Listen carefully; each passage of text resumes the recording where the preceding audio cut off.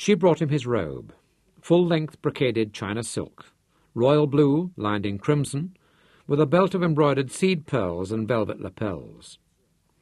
She had chosen it because it was so outlandish, so different from his usual severe style of dress. "I wouldn't wear it in front of anybody else in the world," he had told her, holding it gingerly at arm's length when she presented it to him on his birthday. "If you do, you'd better not let me catch you at it," she warned. But after the first shock, he had come to enjoy wearing it for her. Hand in hand they went out onto the terrace, and Hadji and Miriam beamed with delight and bowed them to their seats at the table in the morning sunlight. With a rapid but steely survey, Santain made sure everything was perfect, from the roses in the Lalique vase to the snowy linen and the Fabergé jug of silver gilt and crystal filled with freshly squeezed grapefruit juice, before she opened the morning paper and began to read to him. Always in the same order. The headlines, and then the parliamentary reports, waiting for him to comment on each, adding her own ideas, and then going on to the financial pages and stock exchange reports, and finally to the sports pages with special emphasis on any mention of polo. "Oh, I see you spoke yesterday. A forceful reply from the minister without portfolio, they say." And Blaine smiled as he lifted a fillet off his kipper. "Hardly forceful," he demurred. "Pissed off, better describes it." "What's this about secret societies?" she asked. "Oh, a bit of a flap over these militant organizations, inspired, it would seem, by the charming Herr Hitler and his gang of political thugs." "Anything in it?" Santain sipped at her coffee. She still couldn't get her stomach to accept these English breakfast. "You seem to have dismissed the whole thing rather lightly." Then she looked up at him with narrowing eyes. "You were covering up, weren't you?" She knew him so well, and he grinned guiltily at her. "You don't miss a thing, do you?" "Can you tell me?" she asked. "Shouldn't, really." He frowned, but she had never betrayed his trust. "We are very worried indeed," he admitted. "In fact, the U-Boss considers it the most serious threat since the 1914 rebellion, when De Wet called out his commandos to fight for the Kaiser. The whole thing is a political nettle and a potential minefield." He paused, and she knew there was more, but she waited quietly for him to make up his mind to tell her. "All right," he decided. "The U-Boss has ordered me to head a commission of inquiry, cabinet level and confidential, into the Ossewa Brandwag, which is the most extreme and flourishing of them all. Worse than the Broderbond, even." "Why you, Blaine? It's a nasty one, isn't it?" "Yes, it's a nasty one. And he picked me as a non-Afrikaner, the impartial judge." "Of course I've heard of the OB," she said. "There's been talk for years, but nobody seems to know much." "Extreme right-wing nationalists, anti-Semitic, anti-black, blaming all the ills of their world on perfidious Albion, secret blood oaths, midnight rallies, a sort of Neanderthal Boy Scout movement with Mein Kampf as its inspiration." "I haven't yet read Mein Kampf." "Everyone is talking about it. Is there an English or French translation?" she asked. "Not officially published, but I have a Foreign Office translation. It's a rag-bag of nightmares and obscenities, a manual of naked aggression and bigotry. I would lend you my copy, but it's appallingly bad literature, and the sentiments would sicken you." "He may not be a great writer," Santain conceded, "but, Blaine, whatever else he has done, Hitler has put Germany on its feet again after the disaster of the Weimar Republic. Germany is the only country in the world with full employment and a booming economy. My shares in Krupp and Farben have almost doubled in the last 9 months. She stopped as she saw his expression. Is something wrong, Blaine? He had laid his knife and fork down and was staring at her. You have shares in the German armaments industry? He asked quietly, and she nodded. The best investment I have made since gold went off... She broke off. They had never mentioned that again. I have never asked you to do anything for me, have I? He asked, and she considered that carefully. No, you haven't. Ever. Well, I'm asking you now. Sell your shares in German armaments. She looked puzzled. Why, Blaine? Because it is like investing in the propagation of cancer, or like financing Genghis Khan's campaigns. She did not reply, but her expression went blank, and her eyes went out of focus, crossing into a slightly myopic squint. The first time he had seen that happen, he had been alarmed. It had taken him some time to realize that when she squinted like that, she was involved in mental arithmetic, and it had fascinated him to see how quickly she made her calculations. Her eyes flicked back into focus, and she smiled agreement. On yesterday's prices, I'll show a profit of £126,000. It was time to sell anyway. I'll cable my London broker as soon as the post office opens. Thank you, my love. Blaine shook his head sorrowfully.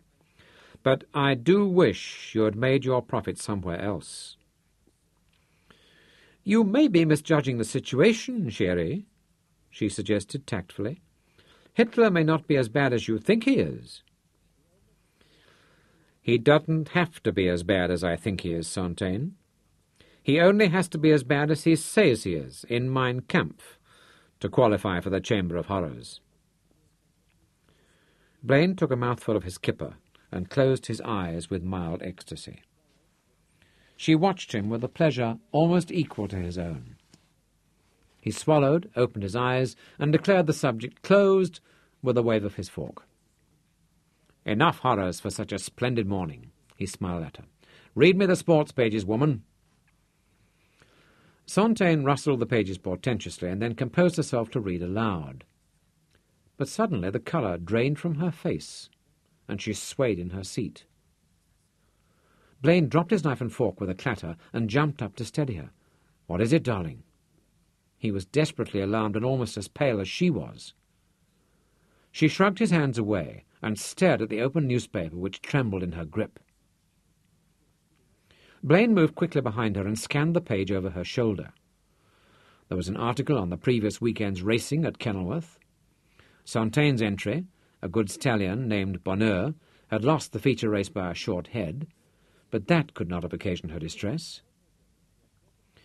Then he saw that she was looking at the foot of the page, and he followed her gaze to a quarter-column photograph of a boxer, in shorts and vest, facing the camera in a formal pose, bare fists raised, and a grim expression on his handsome features. Sontaine had never evinced the slightest interest in boxing, and Blaine was puzzled. He read the heading of the article which accompanied the photograph. Feast of Fisticuffs, classy field for intervarsity championships, which did nothing to alleviate his puzzlement. He glanced at the footnote beneath the photograph. The Lion of the Kalahari, Manfred de la Rey, the challenger for the intervarsity light heavyweight belt. Hard pounding ahead. Manfred de la Rey. Blaine said the name softly, trying to remember where he had last heard it. Then his expression cleared, and he squeezed Sontaine's shoulders. Manfred de la Rey, the boy you were looking for, in Windhoek. Is this him? Sontaine did not look round, but she nodded jerkily. What is he to you, Sontaine? He asked. She was shaken into an emotional turmoil. Otherwise she might have answered differently. But now it was out before she could bite down the words. "He's my son. My bastard son." Blaine's hands dropped from her shoulders, and she heard the sharp hissing intake of his breath. "I must be mad." Her reaction was immediate, and she thought, "I should never have told him. Blaine will never understand. He'll never forgive me." She dared not look round at the shock and accusation she knew she would find on his face. She dropped her head and cupped her hands over her eyes. "I've lost him," she thought. "Blaine is too upright, too virtuous to accept it." Then his hands touched her again, and they lifted her to her feet and turned her gently to face him. "I love you," he said simply. And her tears choked her, and she flung herself against his chest and held him with all her strength. "Oh, Blaine, you are so good to me." "If you want to tell me about it, I'm here to help you. If you'd rather not talk, then I understand. There is just one thing. Whatever it was, whatever you did, makes no difference to me and my feelings for you." "I want to tell you." She fought back her tears of relief and looked up at him. "I've never wanted to keep secrets from you. I've wanted to tell you for years now, but I'm a coward." "You are many things, my love, but never a coward." He seated her again and drew his own chair close so that he could hold her hand while she talked. "Now tell me," he commanded. "It's such a long story, Blaine, and you have a cabinet meeting at 9. "Affairs of state can wait," he said. "Your happiness is the most important thing in the world." So she told him.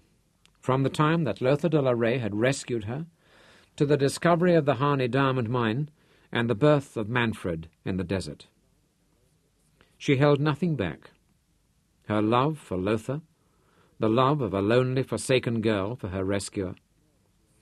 She explained how it had changed to bitter hatred when she discovered that Lothar had murdered the old bushman woman who was her foster mother, and how that hatred had focused on Lothar's child that she was carrying in her womb, and how she had refused even to look upon the newborn infant, but had made the father take it from the childbed, still wet from the act of birth. "It was wicked," she whispered, "but I was confused and afraid of the rejection of the Courtenay family if I brought a bastard amongst them. Oh, Blaine, I have regretted it 10,000 times, and hated myself as much as I hated Lothar de la Rey." "Do you want to go to Johannesburg and see him again?" Blaine asked. "We could fly up to watch the championships." The idea startled Santain. "We?" she asked. "We, Blaine?" "I couldn't let you go alone. Not to something so disturbing." "But can you get away? What about Isabella?" she asked. "Your need is far more important now," he told her simply. "Do you want to go?" "Oh, yes, Blaine. Oh, yes, please." She dabbed away the last tear with her lace table napkin, and he saw her mood shift. It always fascinated him how she could change moods as other women changed their hats. Now she was crisp and quick and businesslike. "I am expecting Chasser back from the southwest later today. I'll ring Aby in Windhoek to find out what time they took off. If all is well, we can leave for Johannesburg tomorrow. What time, Blaine?" "As early as you like," he told her. "This afternoon I will clear my desk and make my peace with the Ubas." "The weather should be fine this time of year. Perhaps a few thunderstorms on the high veld." She took his wrist and turned it to see his Rolex watch. "Sherry, you can still get to the cabinet meeting if you hurry." She went with him to the garage to see him off, still playing the dutiful wife, and kissed him through the open window of the Bentley. "I'll ring your office as soon as Chasser arrives," she murmured in his ear. "I'll leave a message with Doris, if you are still in the meeting." Doris was Blaine's secretary, and one of the very few people in the world that knew about them. As soon as he was gone, Sontaine rushed back into the bedroom and picked up the phone. The line to Windhoek was noisy with crackles and hisses, and A.B. Abraham sounded as though he were in Alaska. "They left at first light almost 5 hours ago," he told her faintly. "David is with him, of course." "What's the wind, A.B.?" she asked. "They should have a tailwind all the way. I'd say 20 or 30 miles an hour." "Oh, thank you. I'll wait at the field for them." "That might be a little awkward." A.B. sounded hesitant. "There was a lot of secrecy and deliberate vagueness when they got in from the mine yesterday evening, and I wasn't allowed to see them off from the airfield this morning. I think they might have company, if you will excuse the euphemism." As a reflex, Sontaine frowned, though she truly could not find it in herself thoroughly to disapprove of Chasser's philanderings. She always excused him with, "It's his Tateri blood. He can't help himself," feeling a covert touch of the indulgent pride in her son's effortless successes with the opposite sex. Now she changed the subject. "Thank you, A.B. I've signed the new Namaqualand leases, so you can go ahead and draw up the contract." They spoke business for 5 minutes more, and then Sontaine hung up. She made 3 more calls, all business, and then phoned her secretary at Veltevreden and dictated 4 letters and the cable to her London broker to sell all Krupp and Farben at best. She hung up, sent for Hadji and Miriam, and gave them instructions for the running of the cottage in her absence. Then she made a quick calculation. The Dragon Rapide, a beautiful blue and silver twin-engined aircraft, which Chasser had prevailed on her to buy, could cruise at 150 knots, and with a tailwind of 20 miles an hour, they should be at Youngsfield before noon. So we will see just how much Master Chasser's taste in women has improved recently, she thought. She went out to the Daimler and drove slowly around the shoulder of the mountain, below District 6, the colourful Malay quarter, its narrow lanes reverberating to the cries of the muezzin calling the faithful to prayer, the hoot of the Fitzschellers' horns declaring their wares, and the bird-like cries of children, and past the hospital of Groot Schuur and the university which adjoined Cecil Rhodes's magnificent estate, his legacy to the nation. It must be the most beautiful situation of any university in the world, she thought. The colonnaded stone buildings were set against a backdrop of dark pines, and the sheer sky-high cliff of the mountain, while on the meadows abutting them grazed small herds of plains animals, eland and wildebeest and zebra. Sight of the university set her thinking about Chasser again. He had just completed his year with a respectable 2nd class. "I always suspect those who pass 1st class in everything," Blaine had remarked when he heard of Chasser's results. "Most of them are too clever for their own good, or the good of those around them. I prefer those lesser mortals, for whom the achievement of excellence requires considerable effort." "You accuse me of spoiling him," she had smiled. "But you are always making excuses for Chasser yourself." "Being your son, my love, is not the easiest of tasks for a young man," he had told her, making her bridle furiously. "You think I am not good to him?" "You are very good to him. As I have suggested, perhaps too good to him. It's just that you do not leave much for him. You are so successful, so dominant. You have done it all. What can he do to prove himself?" "Blaine, I am not domineering," she said. "I said dominant, Sontaine, not domineering. The two are different. I love you because you are dominant. I would despise you if you were domineering. Still, I do not always understand this language of yours. I shall look it up in my dictionary, Sontaine said. Ask Chasser. English was his only first. Blaine chuckled and then put his arm around her shoulders. You must slacken the rein a little, Sontaine. Give him space to make his own mistakes and enjoy his own triumphs. If he wants to hunt, even though you do not approve of killing animals that you cannot eat, the Courtenays have all been big game hunters. Old General Courtenay slew elephant in their hundreds, and Chasser's father hunted. Let the boy try his hand at it. That and polo are the only things you haven't done before him. What about flying? She challenged. I apologize. And flying, he said. Very well. I will let him go and murder beasts. But Blaine, tell me, will he make the polo team for the Olympics? Frankly, my darling, no. But he is good enough. You said so yourself. Yes, Blaine agreed, he is probably good enough. He has all the fire and dash, a marvellous eye and arm, but he lacks experience. If he were chosen, he'd be the youngest international ever. However, I don't think he will be. I think Clive Ramsay has to get the ride at number 2.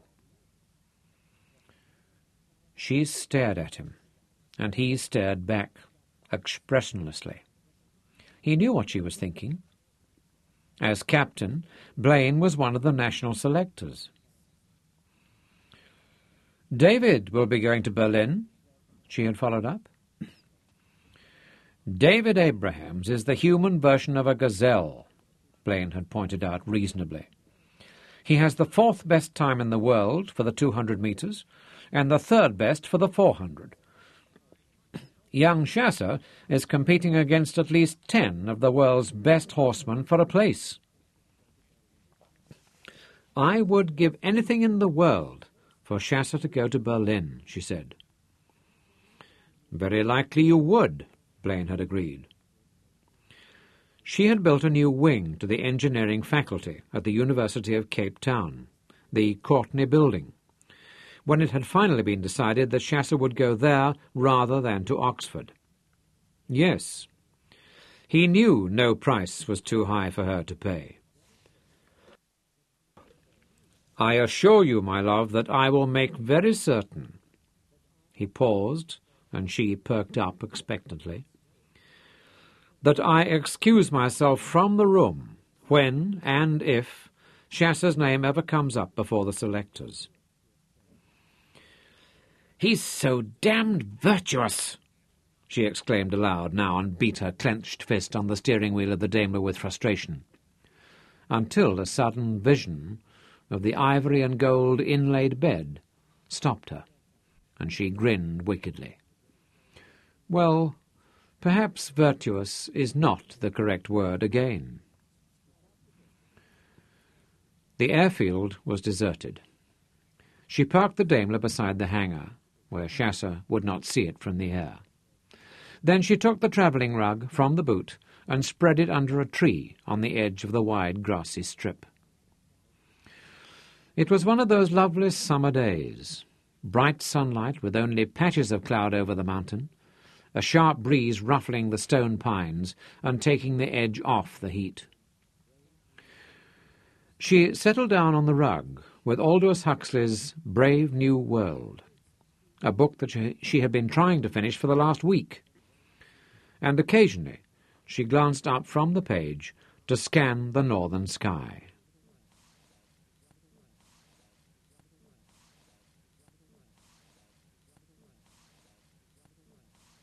David Abrahams was almost as enchanted with flying as he was with running.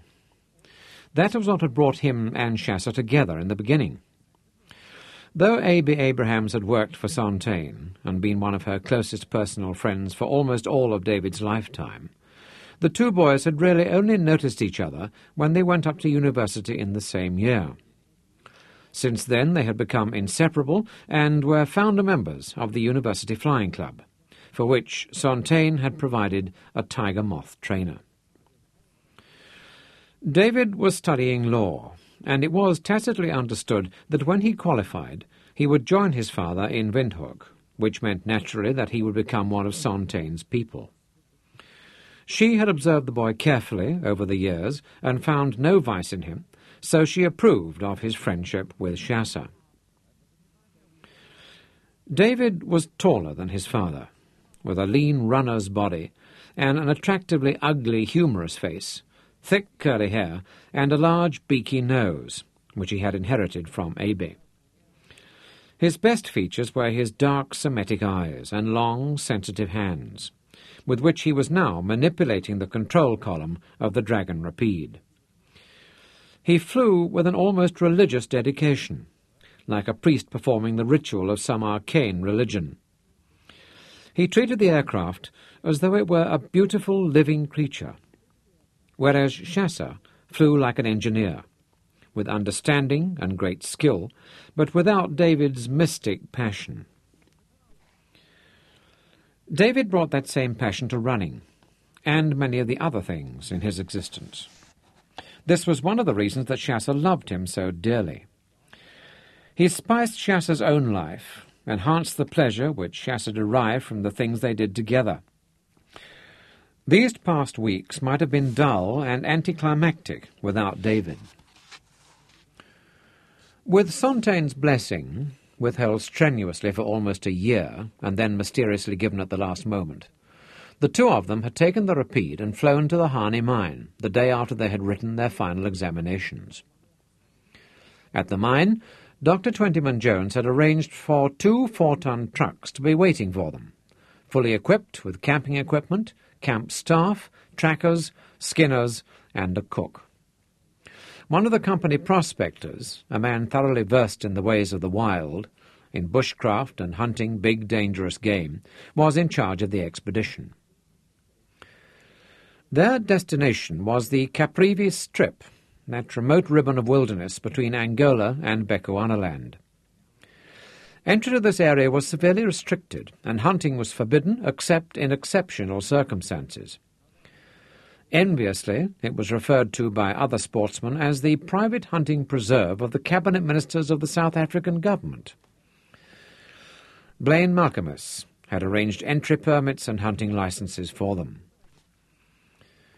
Under the grizzled old prospector's quiet instruction and firm hand, the two young men had come to a closer understanding of and respect for the wilderness and the fascinating spectrum of life it contained. In a few weeks, he had taught them something of man's place in the fragile balance of nature, and instilled in them the principles of ethical hunting. The death of each individual animal is sad but inevitable. However, the death of the forest, or swamp, or plain that supports the entire species is tragedy, he explained. If the kings and noblemen of Europe had not been avid huntsmen, the stag and the boar and the bear would be extinct today. It was the huntsman who saved the forest from the axe and the plough of the peasants. And they listened attentively at the campfire as he explained. Men who hunt for love of the creatures they pursue will protect the breeding females and the young from the poachers, and save the forest from the goats and cattle. No, my young friends, Robin Hood was a dirty poacher. The Sheriff of Nottingham was the real hero. So they spent enchanted days in the bush, leaving camp on foot while it was still dark, and returning dog-weary after the sun had set. Each of them killed his lion, and experienced the hunter's sadness and elation at the deed, and came out determined to preserve that wild and beautiful country from the predations of unthinking, greedy men. And Chasser, blessed by the chance of birth with the promise of great wealth and influence, came to realize, in some small measure, how much of that responsibility could one day be his.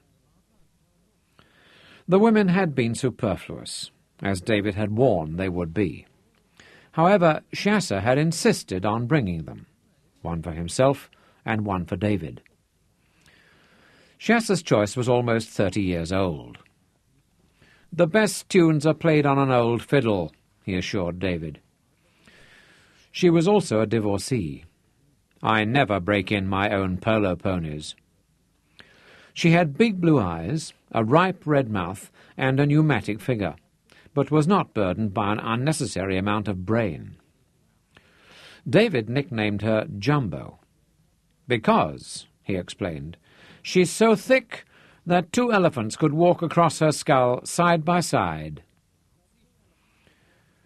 Shasser had prevailed upon Jumbo to bring a friend for David, and she had selected a tall, dark lady, another divorcee, with trailing locks. Her thin arms were loaded with bangles, her long neck with strings of beads. She affected an ivory cigarette holder and had a smouldering, intense gaze, but spoke seldom. Then, usually, to ask for another gin. David dubbed her the Camel for her insatiable thirst.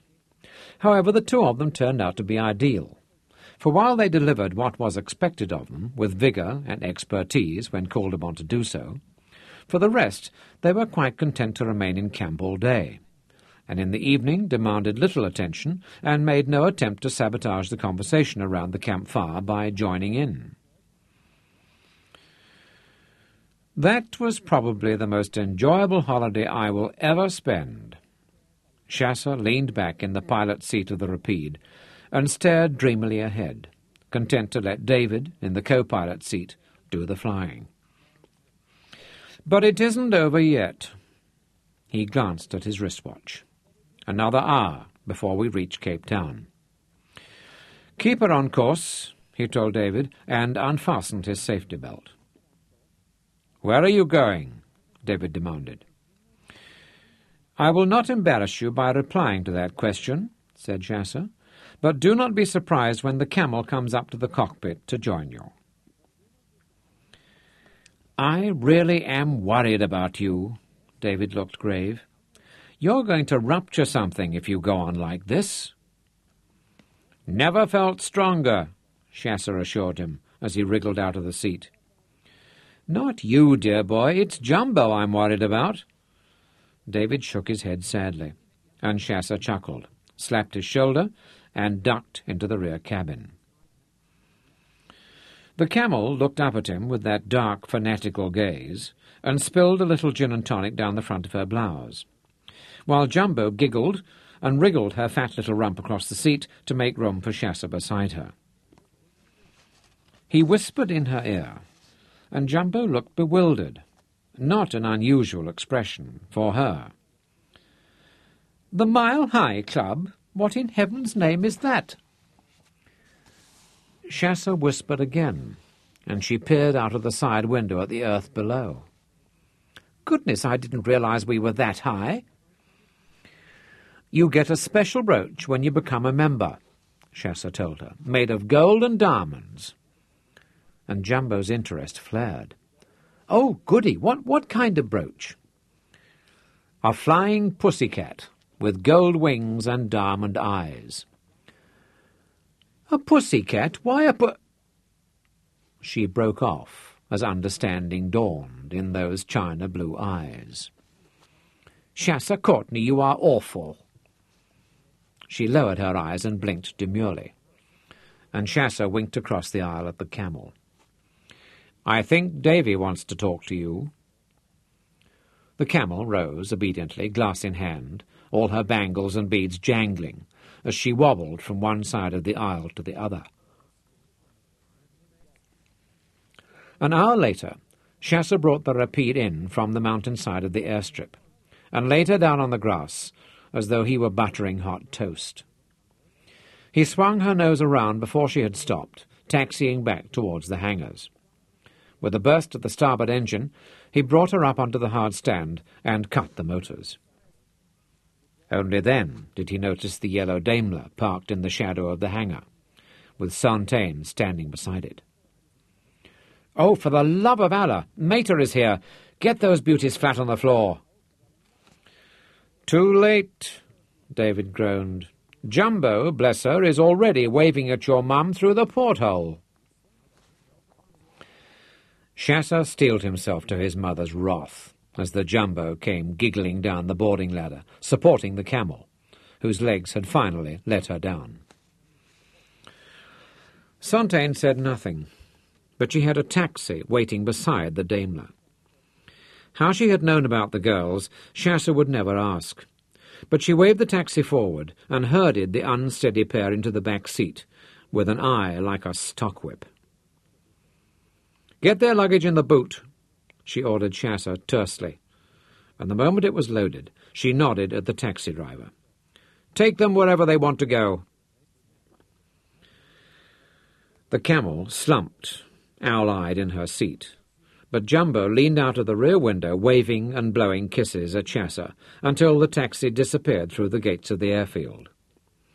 And Chasser bowed his head and waited for his mother's icy sarcasm. "Did you have a good trip, darling?"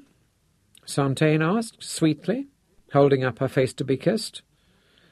And the two girls were never mentioned again. Marvellous. Chasser's kiss was full of gratitude and relief and genuine pleasure at being with her again, and he began to tell her all about it, but she cut him off. "Later," she said. "Right now, I want you to arrange for the repeat to be refuelled and checked. We are flying up to Johannesburg tomorrow." In Johannesburg they stayed at the Carlton.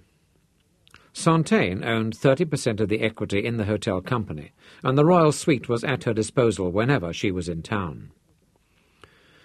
The hotel would soon be in need of major renovation, but it occupied a prime position in the centre of Johannesburg. While she dressed for dinner, Sontaine weighed the possibility of having the old building pulled down and redeveloping the site. She would have her architects prepare a report, she decided, as she put business out of her mind and devoted the rest of the evening and all of her attention to Blaine. Taking a silly chance of alerting the gossips, she and Blaine danced until 2 a.m. in the nightclub on the top floor of the hotel. The next day, Blaine had a full series of meetings at the Union Buildings in Pretoria, his excuse to Isabella for leaving Cape Town, so Sontaine could spend the day with Chasser. In the morning there was a sale of yearlings at the showgrounds, but the prices were ridiculously high, and they ended up without having bought a single animal. They lunched at the East African Pavilion, where, more than the food, Sontaine enjoyed the envious and speculative glances of the women at the surrounding tables. In the afternoon they went to the zoo. Between feeding the monkeys and rowing on the lake, they discussed Chasser's plans for the future, and she was delighted to learn that he had lost none of his determination to take up his duties and responsibilities with Courtenay Mining and Finance as soon as he had obtained his master's degree. They arrived back at the Carlton with plenty of time to change for the boxing. Blaine, already in his dinner jacket, held a whisky and soda in his hand, and he sprawled in one of the armchairs and watched Sontaine complete her toilet. She enjoyed that. It was playing at being married again, and she called him to hook in her earrings and then paraded for his approval, pirouetting to spread her long skirts. "I have never been to a boxing match before, Blaine," she said. "Aren't we terribly overdressed?" "I assure you that black tie is de rigueur." "Oh, God, I am so nervous. I don't know what I'm going to say to him, even if I get the chance." She broke off. "You did manage to get tickets, didn't you?" He showed them to her and smiled. "Front row, and I have arranged for a car and driver." Chasser drifted into the suite with a white silk scarf draped casually over the shoulders of his dinner jacket, and his black tie minutely and artfully asymmetrical so that it could never be mistaken for one of the modern clip-on monstrosities. He looked so magnificent. Sontaine's heart swelled at sight of him. How ever am I going to preserve him from the harpies? He kissed her before going to the cabinet and pouring her customary glass of champagne. "Can I freshen your whisky, sir?" he asked Blaine. "Thanks, but one is my limit, Chasser," Blaine declined, and Chasser poured himself a dry ginger ale. That was one thing she didn't have to worry about, Sontaine thought. Liquor would never be one of Chasser's weaknesses. "Well, mater," Chasser raised his glass, "here's to your newfound interest in the gentlemanly art of boxing. Are you versed in the general objectives of the game?" "I think two young men get into a ring and try to kill each other. Is that right?" "That, Sontaine, is exactly right," Blaine laughed. He never used an endearment in front of Chasser, and not for the first time she wondered what Chasser thought of her and Blaine. He must suspect, surely, but she had enough to worry about this evening without opening that dark door. She drank her champagne, and then, gorgeous in diamonds and silks, on the arms of the two most important men in her world, she swept out to the waiting limousine. The streets of the campus of the University of the Witwatersrand around the gymnasium were solid with parked vehicles and others moving nose to tail up the hill, while the sidewalks were packed with a jostling, excited crowd of students and fight fans from the general public hurrying towards the hall. So their driver was forced to drop them off 200 yards short of the entrance, and they joined the throng on foot.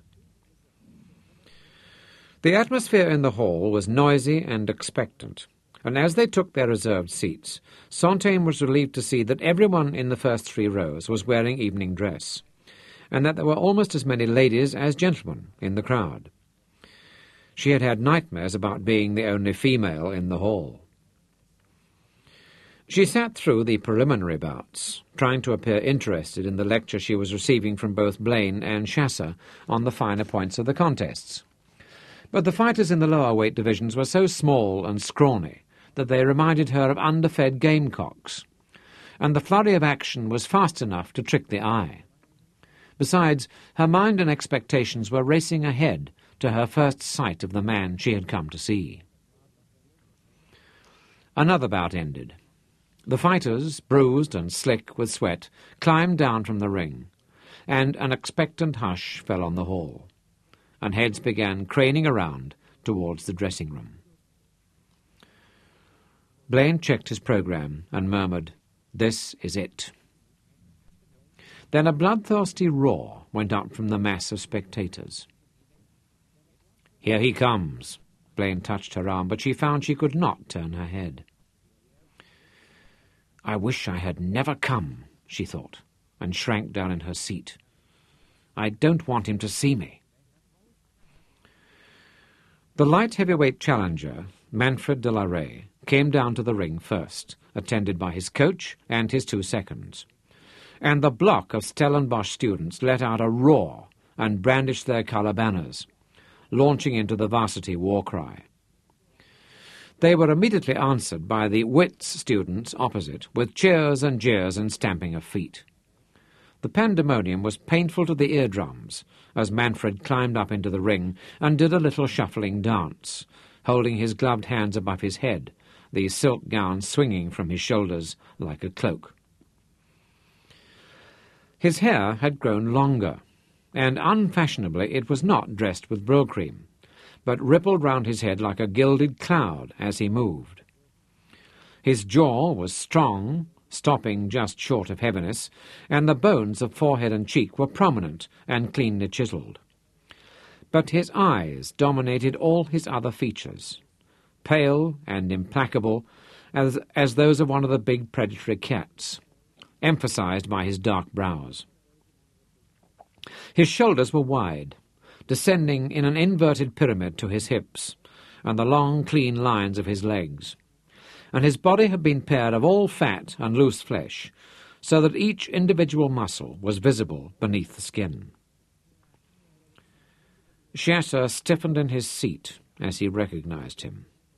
He chewed angrily, grinding his teeth together as he remembered the impact of those fists into his flesh and the suffocating slime of dead fish engulfing him as clearly as if the intervening years had never been. "I know him, mater," he growled between clenched teeth. "He is the one I fought on the jetty at Walvis Bay." Sontaine laid a hand on his arm to restrain him, but she did not look at him nor speak. Instead, she stole a single glance at Blaine's face, and what she saw distressed her. Blaine's expression was grim, and she could feel the anger and the hurt in him. He might have been understanding and magnanimous 1,000 miles from here, but with the living proof of her wantonness before him, he could only be thinking of the man who had made this bastard on her, and her acquiescence, nay, her joyous participation in the act. He was thinking of her body, which should be his alone, used by a stranger, by an enemy against whom he had risked his life in battle. "Oh, God, why did I come?" she tortured herself, and then she felt something melt and change shape inside of her, and knew the answer. "Flesh of my flesh," she thought, "blood of my blood." And she remembered the weight of him in her womb, and the spasm of burgeoning life deep within her, and all the instincts of motherhood welled and threatened to choke her, and the angry birth cry rang out again in her head, deafening her.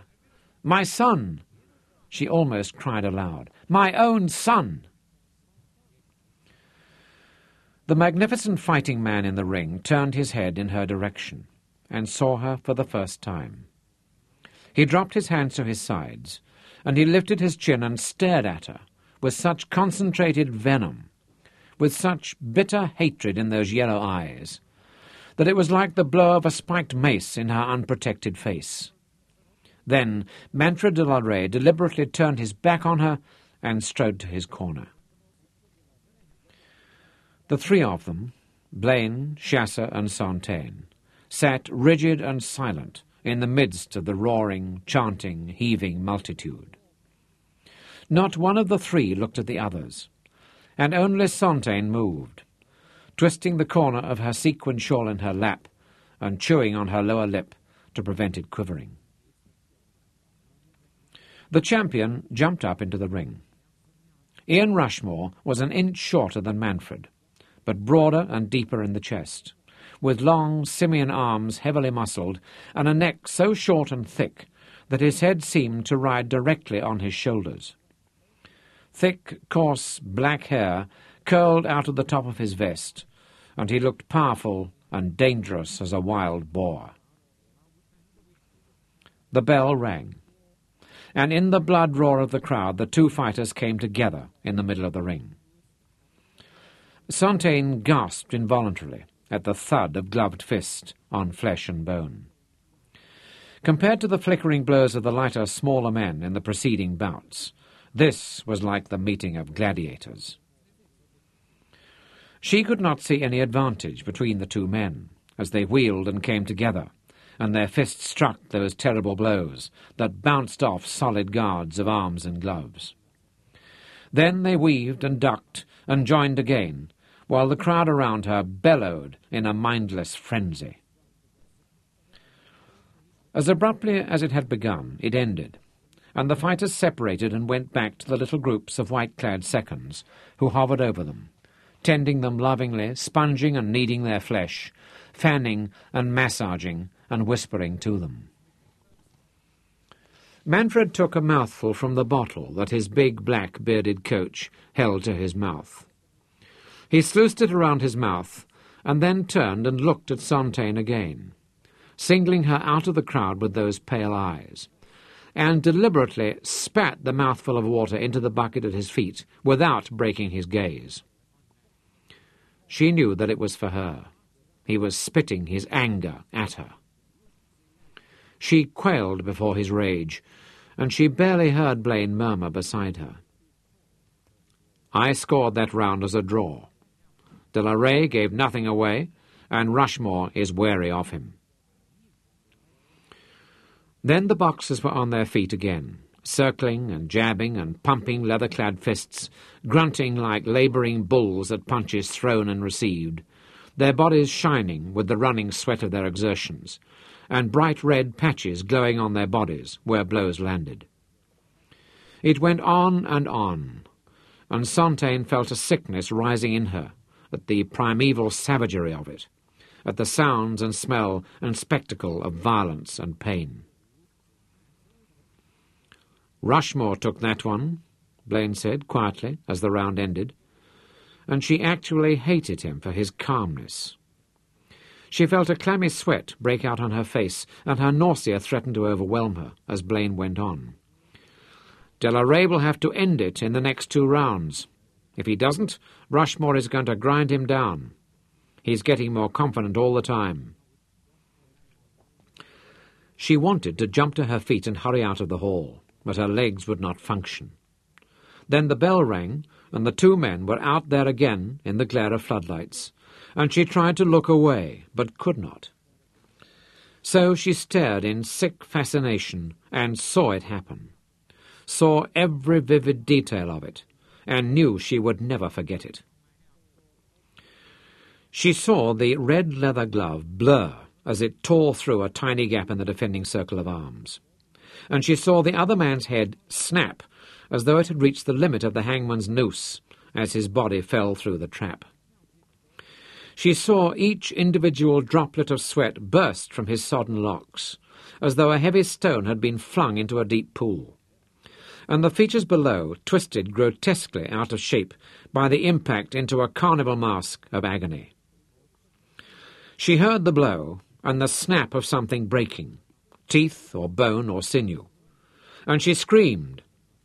But her scream was lost and swallowed up in the high surf of sound that burst from 1,000 throats around her, and she thrust her fingers into her own mouth as the blows kept coming, so fast that they dissolved before her eyes, so fast that the shocking thuds of impact blended like the sound of an egg beater in thick cream, and flesh turned to red ruin beneath them. She went on screaming as she watched the terrible, killing, yellow rage in the eyes of the son she had borne, watched him become a ravening, murderous beast, and the man before him wilted and broke, and reeled away on boneless legs, and went down, twisting as he fell, and rolled onto his back, staring up at the overhead lights with blind eyes, snoring in the thick, bright flood that throbbed from his crushed nose into his open mouth. Manfred de la Rey danced over him, still possessed by the killing rage, so that Sontaine expected him to throw back his head and howl like a wolf, or throw himself upon the broken thing at his feet and rip the bleeding scalp from its head and brandish it high in obscene triumph. "Take me away, Blaine," she sobbed. "Get me out of this place." And his arms lifted her to her feet and carried her out into the night. Behind her, the blood roar faded, and she gulped down the cold, sweet, high-veld air as though she had been rescued at the very point of drowning.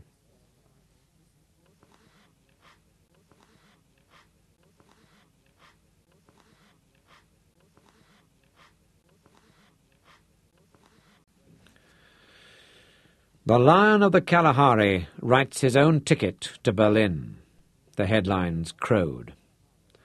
And Sontaine shuddered with the memory, and dropped the newspaper over the edge of the bed, and reached for the telephone. "Chasser, how soon can we leave for home?" she demanded, as soon as his voice, blurred with sleep, sounded in her earpiece. And Blaine came through from the bathroom of the hotel suite with shaving lather on his cheeks. "You have decided?" he asked as soon as she hung up. "There is no point in even trying to speak to him," she replied. "You saw how he looked at me." "Perhaps there will be another time," he tried to comfort her. But he saw the despair in her eyes, and he went to hold her.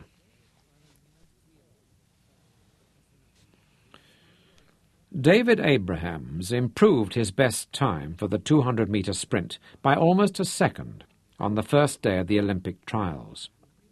However, in reaction, he did not do so well as expected on the second day, when he could only just win his final heat in the 400 by half a metre. Still, his name was high on the list that was read out at the banquet and ball that closed the 5 days of the track and field trials. And Chasser, who was sitting beside him, was the first to shake his hand and pound him between the shoulder blades. David was going to Berlin. 2 weeks later, the polo trials were held at the Inanda Club in Johannesburg, and Chasser was selected for the B team of possibles against Blaine's A team of probables for the last match of the final day. Sitting high in the grandstand, Sontaine watched Chasser play one of the most inspired games of his career, but with despair in her heart, knew that it was still not good enough. Chasser never missed an interception, nor mishit a stroke during the first 5 chukkers, and once even took a ball out from under the nose of Blaine's pony with a display of audacious riding that brought every person in the grandstand to their feet. Still, it was not good enough, she knew. Clive Ramsay, Chasser's rival for the position of number 2 in the team that would go to Berlin, had played well all week. He was a man of 42 years with a record of solid achievement behind him, and he had seconded Blaine Malcolmus in almost 30 international matches. His polo career was just reaching its peak, and Sontaine knew that the selectors could not afford to drop him in favour of the younger, more dashing, probably more gifted, but certainly less experienced and therefore less reliable rider. She could almost see them nodding their heads sagely, puffing their cigars and agreeing, "Young Courtney will get his chance next time." And she was hating them for it in advance, Blaine Malcolmus included. When suddenly there was a howl from the crowd around her, and she jumped to her feet with them. Chasser, thank God, was out of it, galloping wide down the sideline, ready to take the cross as his own number 1. Another thrusting young player challenged Clive Ramsay in centre field. It was probably not deliberate, more likely the consequence of a reckless urge to shine. But Chasser's teammate fouled Clive Ramsay murderously on the interception, knocking his polo onto its knees and sending Clive somersaulting from the saddle onto the iron-hard ground. Later that afternoon, X-ray examination confirmed a multiple fracture of Ramsay's femur, which the orthopaedic surgeon was subsequently forced to open up and wire. "No polo for at least a year," he ordered, when Clive Ramsay came out of the anaesthetic. So, when the selectors went into conclave, Sontaine waited anxiously, allowing herself renewed hope. As he had warned Sontaine he would, Blaine Malcolmus excused himself from the selectors' room when Chasser's name came up. But when he was called back in, the chairman grunted, "Very well. Young Courtney gets the ride in Clive's place." And despite himself, he felt a lift of elation and pride. Chasser Courtney was the closest he would ever get to having a son of his own. As soon as he could, Blaine telephoned Sontaine with the news. "It won't be announced until Friday, but Chasser has got his ticket." Sontaine was beside herself. "Oh, Blaine, darling, how will I contain myself until Friday?" she cried. "Oh, won't it be fun going to Berlin together, the 3 of us? We can take the Daimler and drive across Europe. Chasser has never visited Mortom. We can spend a few days in Paris, and you can take me to dinner at La Serre. There is so much to arrange, but we can talk about it when I see you on Saturday." Saturday? He had forgotten. She could hear it in his voice. "Sir Gary's birthday! The picnic on the mountain!" She sighed with exasperation. "Oh, Blaine, it's one of the few times in the year we can be together, legitimately." "Is it Sir Gary's birthday again so soon? What happened to the year?" he hedged. "Oh, Blaine, you did forget," she accused. "You can't let me down. It will be a double celebration this year, the birthday and chasseur selection for the games. Promise you will be there, Blaine." He hesitated an instant longer. He had already promised to take Isabella and the girls to her mother's home at Franschhoek for the weekend. "I promise, my sweeting. I'll be there." She would never know what that promise would cost him, for Isabella would make him pay with exquisite refinements of cruelty for the broken pledge. It was the drug which had wrought this change in Isabella, he kept assuring herself. Beneath it, she was still the same sweet and gentle person he had married. It was the unremitting pain and the drug which had ravaged her so, and he tried to maintain his respect and affection for her. He tried to remember her loveliness, as delicate and ethereal as the bloom on the petals of a new-blown rose. But that loveliness had long since disappeared, and the petals of the rose had withered, and the smell of corruption was upon her. The sweet, sickly smell of the drug exuded from every pore of her skin, and the deep, never-healing abscesses in her buttocks and at the space of her spine gave off an odour, faint but penetrating, that he had come to abhor. It made it difficult for him to be near her. The smell and the sight of her offended him, but at the same time filled him with helpless pity and corrosive guilt at his infidelity to her. She had wasted to a skeleton. There was no flesh on the bones of those frail legs. They looked like the legs of one of the wading water birds, perfectly straight and shapeless, distorted only by the lumpy knots of her knees and the useless, disproportionately large feet at their extremities. Her arms were just as thin, and the flesh had receded from the bones of her skull. Her lips had drawn back so that her teeth were prominent and exposed, and looked like those of a skull when she tried to smile, or more often grimaced with anger, and her gums were pale, almost white. Her skin also was pale as rice paper, and as dry and lifeless, so thin and translucent that the veins of her hands and forehead showed through it in a blue tracery, and her eyes were the only living things in her face. They had a malicious glitter in them now, as though she resented him for his healthy, lusty body when her own was destroyed and useless. "How can you, Blaine?" she asked when the question with the same accusing, high-pitched whine that she had used countless times before. "You promised me, Blaine. God knows I see little enough of you as it is. I've been looking forward to this weekend since—" It went on, and he tried to shut it out. But he found himself thinking of her body again. He had not seen her unclothed in almost 7 years. Then, only a month previously, he had walked into her dressing-room, believing that she was in the gazebo in the garden, where she spent most of her day. But she was laid out naked on the white sheet of the massage table, with her uniformed day nurse working over her, and the shock must have shown clearly on his face, as the two women looked up at him, startled. Every rib stood out of Isabella's narrow chest, and her breasts were empty pouches of skin that drooped under her armpits. The dark bush of her pubic hair was incongruous and obscene in the bony basin of her pelvis below which these stick-like legs protruded at a disjointed angle, so shrunken that the gap between her thighs was wider than the span of his hands. "Get out!" she had screamed at him, and he had torn his eyes from her and hurried from the room. "Get out! Don't ever come in here again!" Now her voice had the same ring in it. "Go to your picnic, then, if you must. I know what a burden I am to you.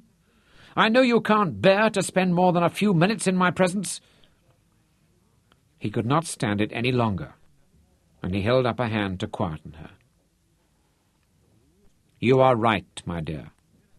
It was selfish of me to even mention it. We won't speak of it again. Of course I will go with you." He saw the vindictive sparkle of triumph in her eyes, and suddenly, for the very first time, he hated her. And before he could prevent himself, he thought, why doesn't she die? It would be better for her, and for everybody about her, if she was dead. Instantly he was appalled at himself, and guilt washed over him, so that he went to her quickly and stooped over the wheelchair, took that cold, bony hand in both of his, and squeezed it gently as he kissed her on the lips. "Forgive me, please," he whispered. But unbidden, the image of her in her coffin appeared to him. She lay there, beautiful and serene as she had once been, her hair again once thick and lustrous auburn, spread on the white satin pillow. He shut his eyes tightly to try and drive the image away, but it persisted even when she clung to his hand. "Oh, it will be such fun to be alone together for a while." She prevented him pulling away. "We have so few opportunities to talk any more. You spend so much time in Parliament, and when you aren't about your cabinet duties, you are out on the polo field." "I see you every day, morning and evening." "Oh, I know, but we never talk. We haven't even discussed Berlin yet, and the time is running out." "Is there much we should discuss, my dear?" he asked carefully, as he disengaged her grip and returned to his own chair on the opposite side of the gazebo. "Of course there is, Blaine." She smiled at him, exposing those pale gums behind shrunken lips. It gave her a cunning, almost ferrety expression, which he found disturbing. "There are so many arrangements to make. When is the team leaving?" "I may not travel with the team," he told her carefully. "I may leave a few weeks earlier and stop off in London and Paris for discussion with the British and French governments before going on to Berlin." "Oh, Blaine, we must still make arrangements for me to go with you," she said, and he had to control his expression, for she was watching him carefully. "Yes," he said, "it will need careful planning." The idea was insupportable. How he longed to be with Fontaine, to be able to get away from all pretense and fear of discovery. "We shall have to be very certain, my dear, that travelling will not seriously impair your health further." "You don't want me with you, do you?" Her voice rose sharply. "Of course. It's a wonderful chance for you to get away from me, to escape from me." "Isabella, please calm yourself. You will do yourself—" "Don't pretend you care about me. I've been a burden on you for 9 years. I'm sure you wish me dead." "Isabella!" He was shaken by the accuracy of the accusation. "Oh, don't play the saint with me, Blaine Malcolmus. I may be locked into this chair, but I see things and I hear things." "I don't wish to continue like this." He stood up. "We'll talk again once you have control." "Sit down!" she screeched at him. "I won't have you running after your French whore as you always do." He flinched as though she had struck him in the face, and she went on gloatingly. "There! I've said it at last. Oh, God, you'll never know how close I've been to saying it so many times. You'll never know how good it feels to say it. Whore! Doxy!" "If you continue, I will leave," he warned. "Harlot!" she said with relish. "Slut! Jade!" He turned on his heel and went down the steps of the gazebo 2 at a time. "Blaine!" she screamed after him. "Come back!" He continued walking up towards the house, and her tone changed. "Blaine, I'm sorry. I apologize. Please come back. Please." And he could not refuse her. Reluctantly he turned back and found that his hands were shaking with shock and anger. He thrust them into his pockets and stopped at the top of the steps. "All right," he said softly. "It's true about Sontaine Courtney.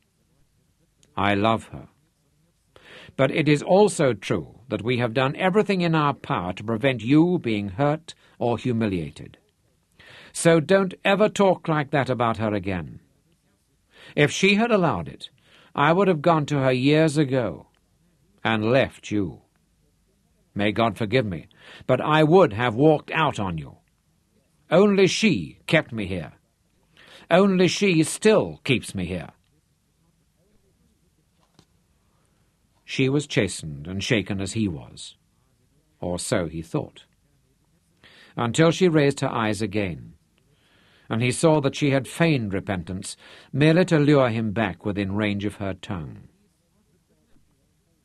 "I know I cannot go to Berlin with you, Blaine. I have already asked Dr. Joseph, and he has forbidden it. He says the journey would kill me. However, I know what you are planning, you and that woman. I know you have used all your influence to get Chasser Courtney into the team merely to give her an excuse to be there. I know you are planning a wonderful illicit interlude, and I can't stop you going." He spread his hands in angry resignation. It was useless to protest, and her voice rose again into that harrowing shrillness. "Well, let me tell you this. It isn't going to be the honeymoon that the two of you think it is.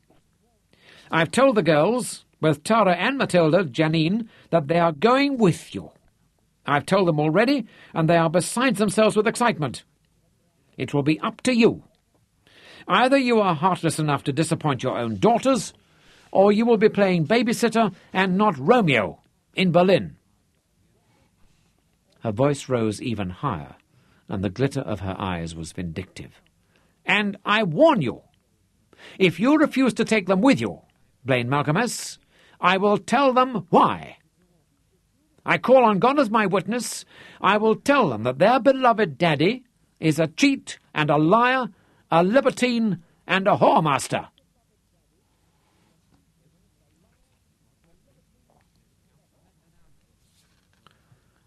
Although everybody, from the most knowledgeable sports writers to the lowliest fight fan, had confidently expected Manfred de la Rey to be on the boxing squad to go to Berlin, when the official announcement of the team was made, and he was indeed the light heavyweight selection.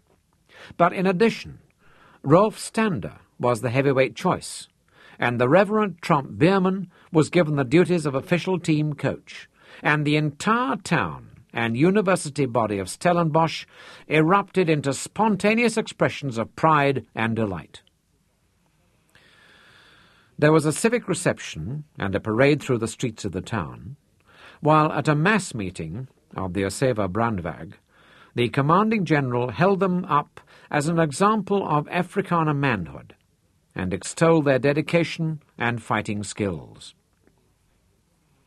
"It is young men such as these who will lead our nation to its rightful place in this land," he told them.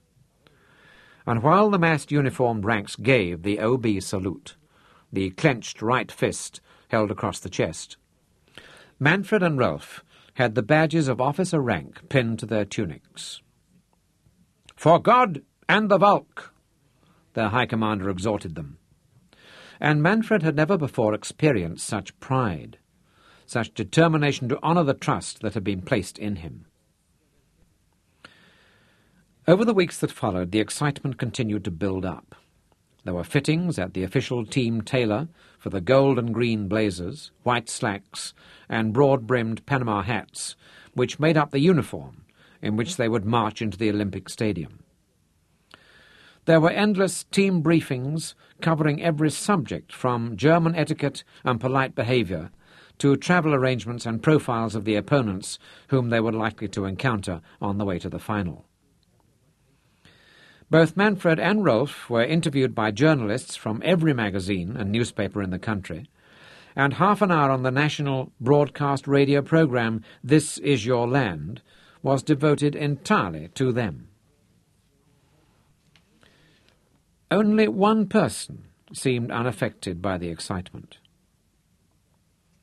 "The weeks you are away will seem longer than my whole life," Sarah told Manfred. "Don't be a silly little duck," he laughed at her. "It will be all over before you know it, and I'll be back with a gold medal on my chest." "Don't call me a silly little duck," she flashed at him. "Not ever again." He stopped laughing. "You are right," he said. "You are worth more than that." Sarah had taken on herself the duties of timekeeper and second for Manfred's and Roll's evening training runs. On flying bare feet, she took short cuts up the hillside and through the forest to wait for them at prearranged spots with her stopwatch, borrowed from Uncle Tromp, a wet sponge and a flask of cold, freshly squeezed orange juice to refresh them. As soon as they had sponged down, drunk and set off again, she would race away, cutting over the crest of the hill or through the valley, to wait for them at the next stage. 2 weeks before the sailing date, Rolf was forced to miss one of the evening runs, when he was obliged to chair an extraordinary meeting of the Students' Representative Council, and Manfred made the run alone.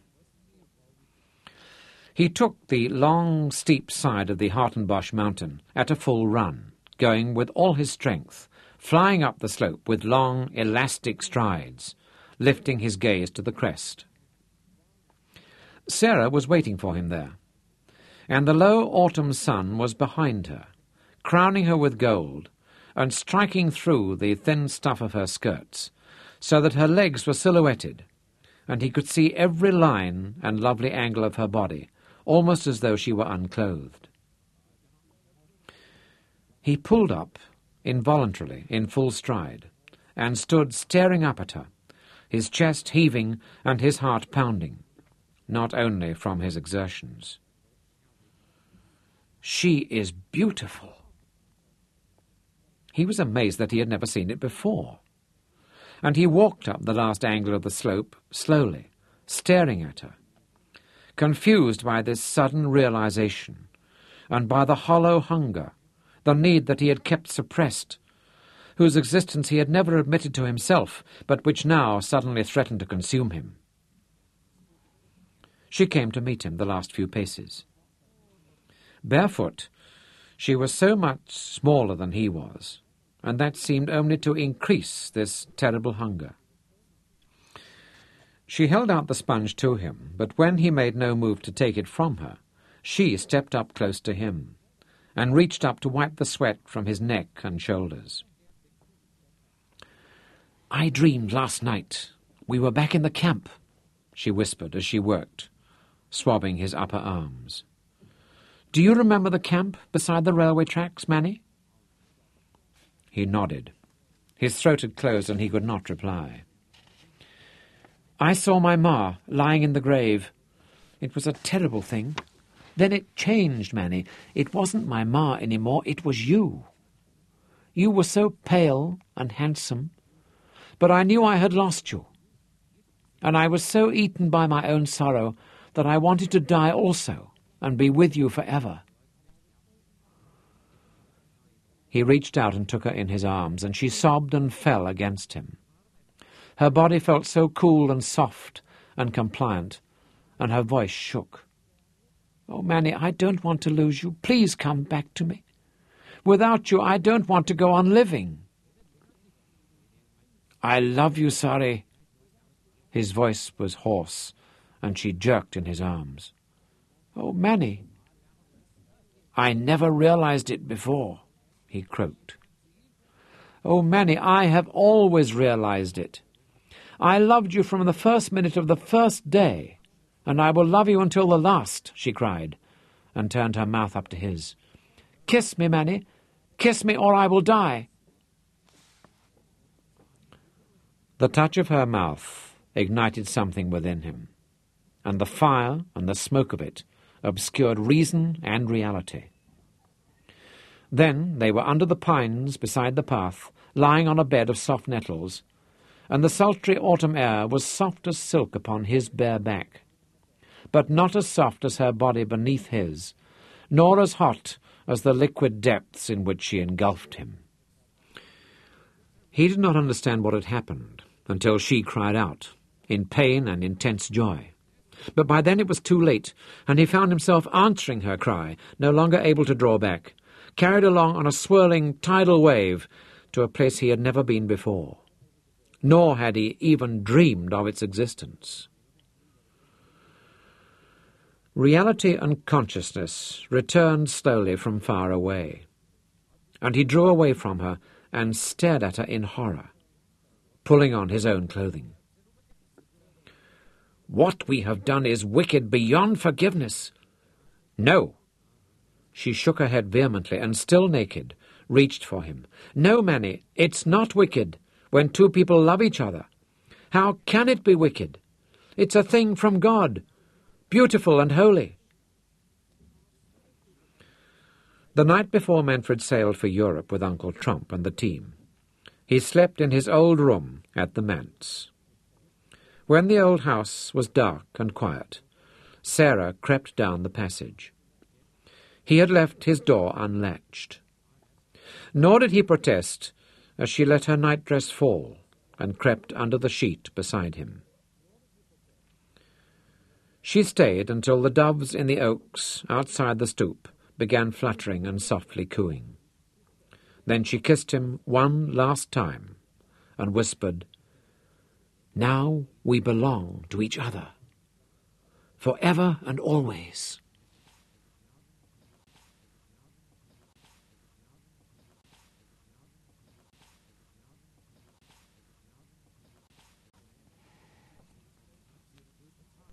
It was only half an hour before sailing, and Sontaine's stateroom was so crowded that the stewards were forced to pass the champagne glasses over the heads of the guests, and it required only a major expedition to get from one side of the cabin to another. The only one of Sontaine's friends who was not present was Blaine Malcolmus. They had decided not to advertise the fact that they were sailing on the same mail ship, and had agreed only to meet once they were clear of the harbour.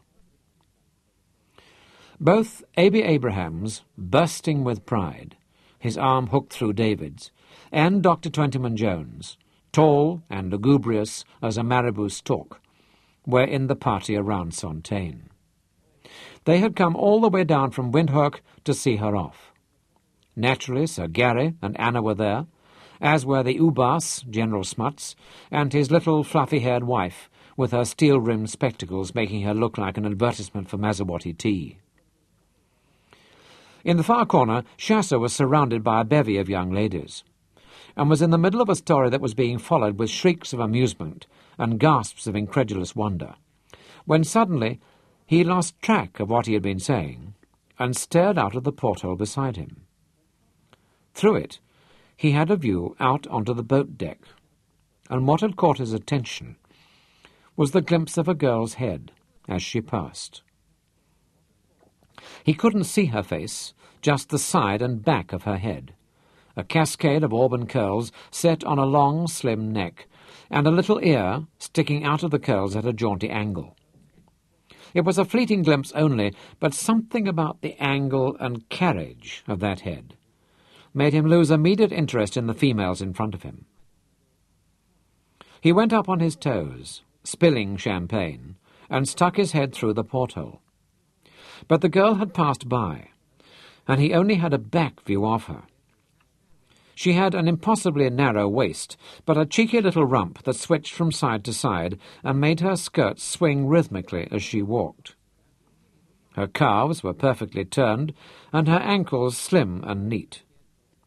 She went round the corner with a last twitch of her bottom, leaving Chasser determined that he must get a look at her face. "Excuse me, ladies."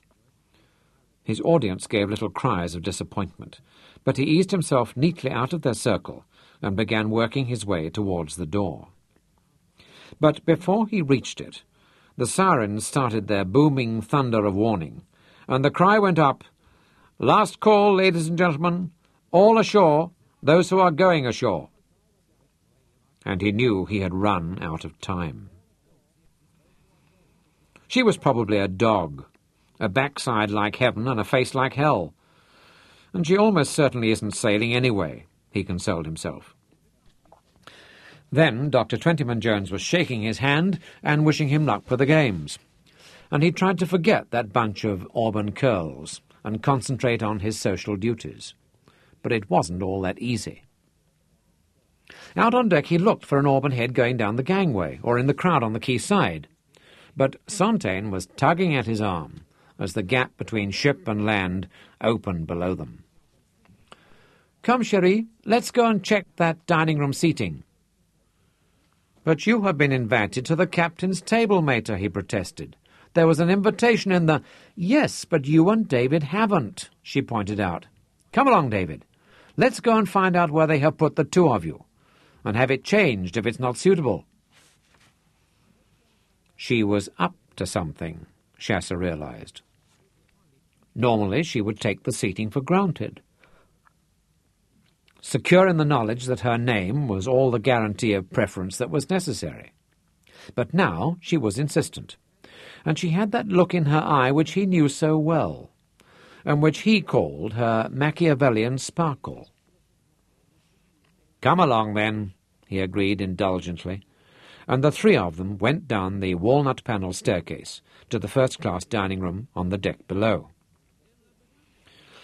At the foot of the stairs, a small group of seasoned travellers were being affable to the head waiter. £5 notes were disappearing like magic into that urbane gentleman's pocket, leaving no bulge, and names were being rubbed out and re-pencilled on the seating plan. Standing a little apart from the group was a tall, familiar figure that Chasser recognized instantly. Something about him, the expectant turn of his head towards the staircase, told Chasser he was waiting for someone, and his dazzling smile as he saw Sontaine made it clear who that someone was. "Good Lord, mater!" Chasser exclaimed. "I didn't realize Blaine was sailing today. I thought he would be going later with the others." He broke off. He had felt his mother's grip on his forearm tighten, and the quick catch of her breath as she saw Blaine. "They have arranged this," he realized with a flare of amazement. "That's what her excitement was." And at last it dawned upon him. You never think it of your own mother, but they are lovers. All these years, and I never saw it. The little things, insignificant at the time, but now full of meaning, came crowding back. Blaine and the mater, damn me blind. Who would have thought it? And conflicting emotions assailed him. Of all the men in the world, I would have chosen him. In that moment he realized how much Blaine Malcolmus had come to stand in the place of the father he had never known. But the thought was followed instantly by a flush of jealous and moral indignation. Blaine Malcolmus, pillar of society and government, and mater, who is always frowning and shaking her head at me. The naughty little devils. They have been raving away for years without anybody suspecting. Blaine was coming towards them. "Sontaine, this is a surprise." Mater was laughing and holding out her right hand to him. "Gracious me, Blaine Malcolmus! I had no idea you were on board." Chasser thought wryly, "What marvellous acting! You have had me and everybody fooled for years. The two of you make Clark Gable and Ingrid Bergman look like a pair of beginners." Then, suddenly, it didn't matter any more. The only thing that was important was that there were two girls following Blaine as he came towards Sontaine. "Sontaine, I'm sure you remember my two daughters. This is Tara, and this is Matilda Janine." Tara! Silently Chasser sang the name in his head. Tara! What a lovely name! It was the girl he had glimpsed on the boat deck, and she was only 100 times more stunning than he had hoped she might be. Tara. She was tall, only a few inches below his own 6 feet, but her legs were like willow wands, and her waist was like a reed. Tara. She had the face of a Madonna, a serene oval, and her complexion was a mixture of cream and flower petals, almost too perfect, yet redeemed from insipid vacuity by the smoking chestnut hair, her father's wide, strong mouth, and her own eyes, resilient as grey steel, and bright with intelligence and determination. She greeted Sontaine with the correct amount of deference, and then turned to look directly at Chasser. "Chasser, you too remember Tara," Blaine told him. "She came out to Veld of Raden 4 years ago." Was this the same noisy little pest? Chasser stared at her. The one in short skirts with scabs on her bony knees, who had embarrassed him with her boisterous and childish capers. He could not believe it was, and his voice caught in his throat. How good to see you again, Tara, after so long." "Remember, Tara Malcolmus," she cautioned herself, "be controlled and aloof." She almost shivered with shame as she remembered how she had gambled and fawned around him like a puppy, begging to be petted. What a callow little beast I was! But she had been smitten by a crush so powerful at first sight of him that the pain of it still lingered even now. However, she managed to display the right shade of indifference as she murmured, "Oh, have we met? I must have forgotten. Forgive me." She held out her hand. "Well, it's pleasant to meet you again. Chasser?" "Yes, Chasser," he agreed, and he took the hand as though it were a holy talisman. "Why haven't we met again since then?" he asked himself, and immediately he saw the answer. It was deliberate. Blaine and Mater made damn sure that we never met again, in case it complicated their own little arrangement. They did not want Tara reporting back to her mamma. But he was too happy to be angry with them now. "Have you made your table reservations?" he asked, without relinquishing her hand. "Daddy is sitting at the captain's table," Tara pouted lovingly at her father, "and we are to be left all alone." "The 4 of us could sit together," Chasser suggested quickly. "Let's go and talk to the maître." Blaine and Sontaine exchanged relieved glances. It was all going exactly as they had planned, with one twist they had not foreseen.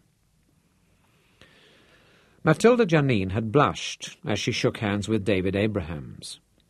Of the 2 sisters, she was the ugly duckling, for she had inherited not only her father's wide mouth, but his large nose and prominent ears as well, and her hair was not auburn but ginger carrot. "But he's got a big nose too," she thought defiantly, as she studied David, and then her thoughts went off on a tangent. "If Tara tells him I'm only 16, I'll just die." The voyage was a tempest of emotions, full of delights and surprises, and frustrations and agonies for all of them. During the 14 days of the passage to Southampton, Blaine and Sontaine saw very little of the 4 youngsters, meeting them for a cocktail beside the ship's pool before lunch, and for a duty dance after dinner, David and Chasser each taking a turn at whirling Sontaine around the floor, while Blaine did the same to his daughters. Then there would be a quick exchange of glances between the 4 young people, and they would make their elaborate excuses before all disappearing down into the tourist class, where the real fun was, leaving Blaine and Sontaine to their staid pleasures on the upper decks.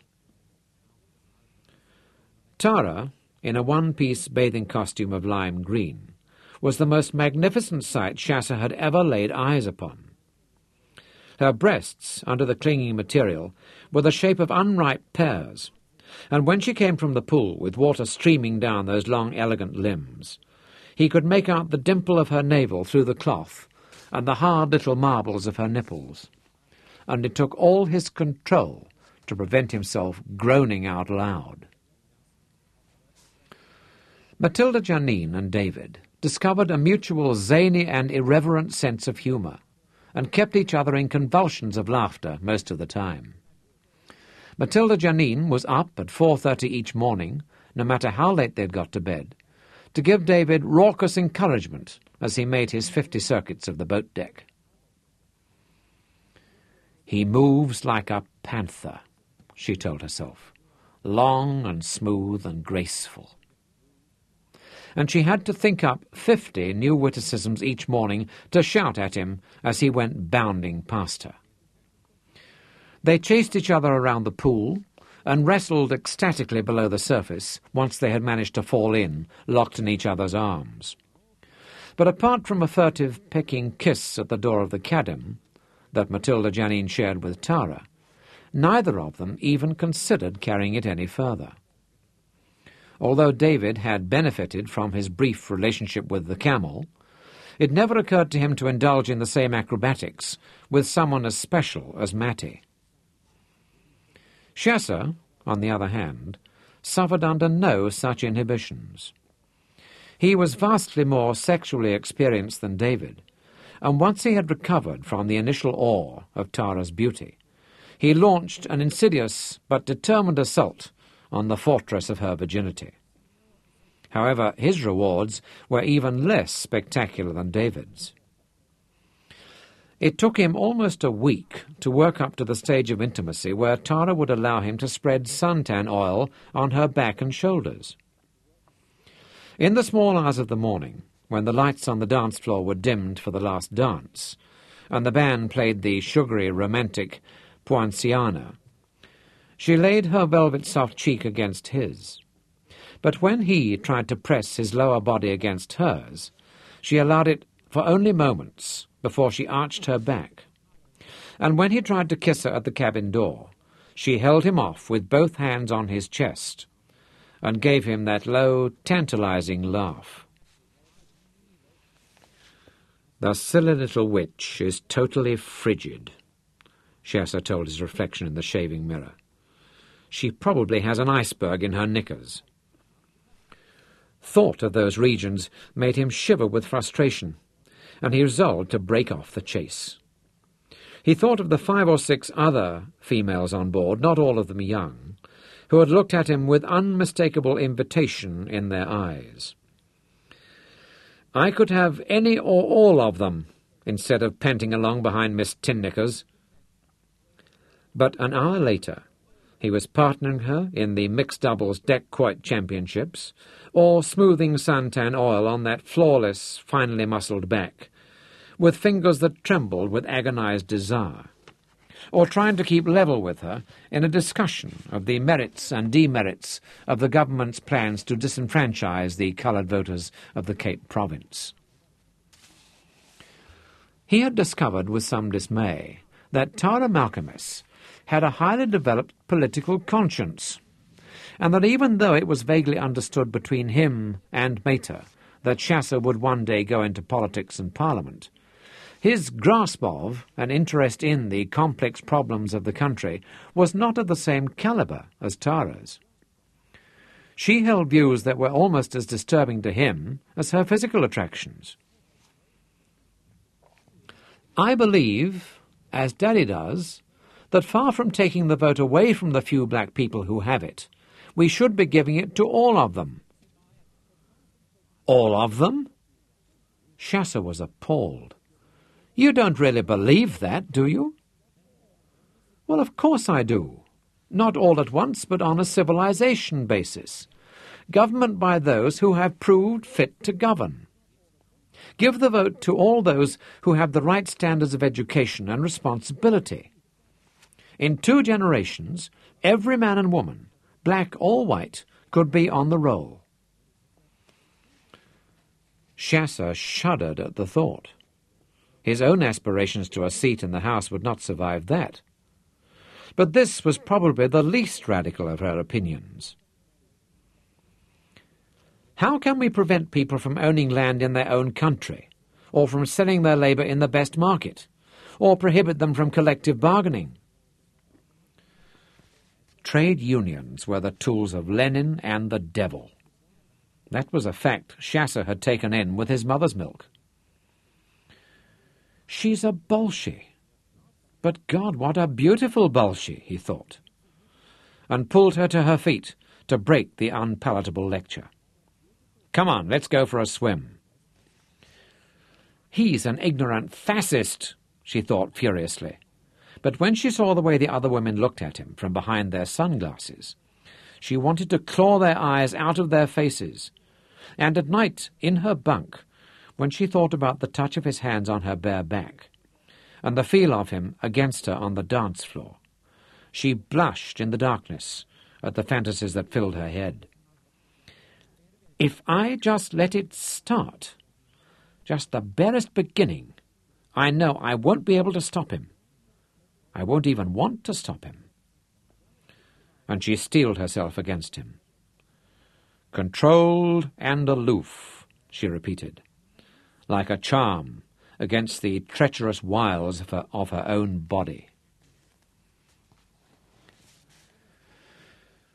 By some extraordinary coincidence, it just so happened that Blaine Malcolmus had shipped his Bentley in the hold, alongside Sontaine's Daimler. "We could drive to Berlin in convoy," Sontaine exclaimed, as though the idea had just occurred to her. And there was clamorous acceptance of the idea from the 4 younger members of the party, and immediate jockeying and lobbying for seats in the 2 vehicles. Sontaine and Blaine, protesting mildly, allowed themselves to be allocated the Bentley, while the others, driven by Chasser, would follow in the Daimler. From Le Havre, they drove the dusty roads of northwestern France, through the town that still had the ring of terror in their names, Amiens and Arras. The green grass had covered the muddy battlefields where Blaine had fought, but the fields of white crosses were bright as daisies in the sunlight. "May God grant that mankind never has to live through that again," Blaine murmured, and Sontaine reached across and took his hand. In the little village of Mortom, they parked in front of the auberge in the main street, and when Sontaine walked in through the front door to inquire for lodgings, Madame, behind the desk, recognized her instantly and screeched with excitement. "Henri, viens vite! C'est Mademoiselle de Thierry du Château!" And she rushed to embrace Sontaine and buss her on both cheeks. A travelling salesman was ousted, and the best rooms put at their disposal.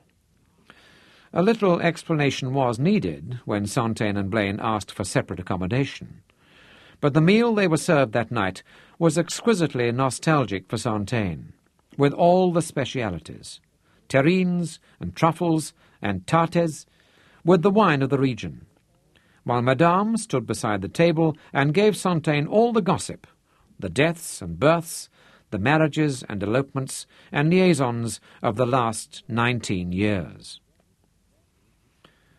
In the early morning, Sontaine and Chasser left the others sleeping and drove up to the chateau.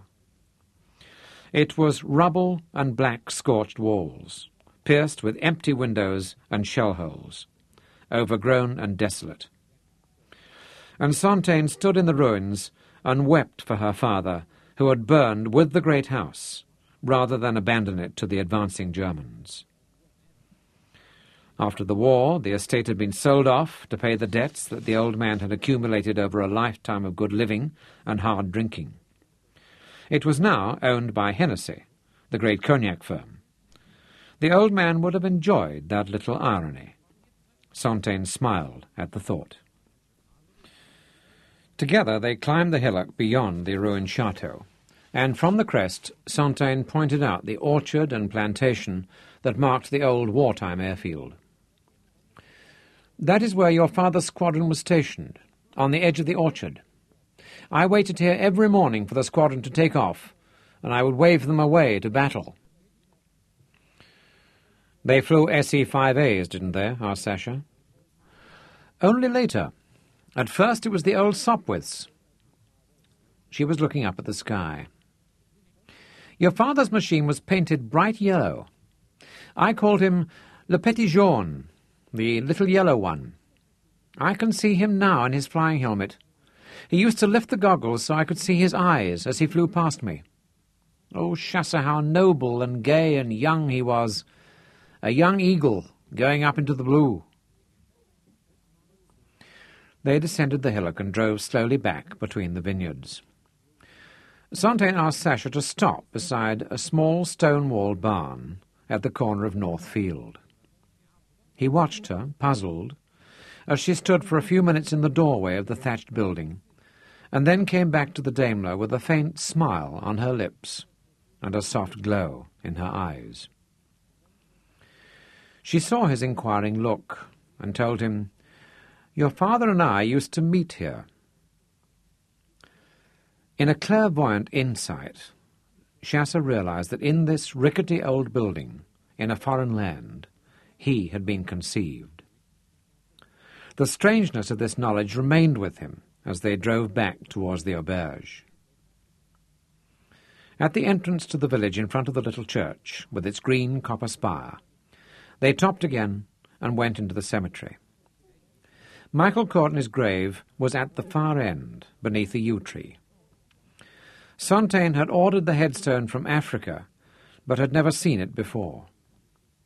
A marble eagle, perched on a tattered battle standard, was on the point of flight, with wings spread. Chasseur thought it was a little too flamboyant for a memorial to the dead. They stood side by side and read the inscription. Sacred to the memory of Captain Michael Courtney, RFC, killed in action 19th of April, 1917. Greater love hath no man. Weeds had grown up around the headstone, and they knelt together and tidied the grave. Then they stood at the foot of it, their heads bowed. Chasseur had expected to be profoundly moved by his father's grave, but instead he felt remote and untouched. The man beneath the headstone had become clay long before he was born. He had felt closer to Michael Courtney 6,000 miles from here, when he had slept in his bed, worn his old thorn-proof tweed jacket, handled his Purdy shotgun and his fishing rods, or used his gold-nibbed pen and his platinum and onyx dress studs. They went back along the path to the church and found the village priest in the vestry. He was a young man, not much older than Chasseur, and Sontaine was disappointed, for his youth seemed to her a break in her tenuous link to Michael and the past. However, she wrote out 2 large cheques, one for the repairs to the church's copper spire, and the other to pay for fresh flowers to be placed on Michael's grave each Sunday in perpetuity. And they went back to the Daimler with the priest's fervent benedictions following them. The following day they all drove on to Paris. Sontaine had wired ahead for accommodation at the Ritz in the Place Vendôme. Blaine and Sontaine had a full round of engagements, meetings, luncheons and dinners, with various members of the French government. So the 4 younger members of the party were left to their own devices, and they very soon discovered that Paris was the city of romance and excitement. They rode to the first étage of the Eiffel Tower in one of the creaking elevators, and then raced each other up the open steel staircase to the very top, and oohed and ahed at the city spread below them. They strolled with arms linked along the footpath on the river bank and under the fabulous bridges of the Seine. With her baby box brownie, Tara photographed them on the steps of Montmartre with the Sacré-Cœur as a backdrop. They drank coffee and ate croissants in the sidewalk cafes, and lunched at the Café de la Paix, dined at La Coupole, and saw La Traviata at the Opera. At midnight, when the girls had said good night to Sontaine and their father, and retired demurely and dutifully to their rooms, Chasser and David smuggled them out over the balcony, and they went dancing in the boîte on the left bank, or sat listening to jazz in the cellars of Montparnasse, where they discovered a black trombone player who blew a horn that made your spine curl, and a little brasserie where you could eat snails and wild strawberries at 3 in the morning. In the last dawn, as they crept down the corridor to get the girls back to their room, they heard familiar voices in the elevator cage as it came up to their floor. And only just in time the 4 of them dived down the staircase and lay in a heap on the first landing, the girls stuffing handkerchiefs into their mouths to stifle their giggles, while just above them, Blaine and Sontaine, resplendent in full evening dress and oblivious of their presence, left the elevator and, arm in arm, strolled down the passage towards Sontaine's suite. They left Paris with regret and reached the German border in high spirits. They presented their passports to the French douanier and were waved through to the German side with typical Gallic panache. They left the Bentley and Daimler parked at the barrier and trooped into the German border post, where they were struck immediately by the difference in attitude between the two groups of officials. The 2 German officers were meticulously turned out, their leather polished to a gloss, their caps set at the exact regulation angle, and the black swastikas in a field of crimson and white on their left arms. From the wall behind their desk, a framed portrait of the Führer, stern and moustached, glowered down upon them.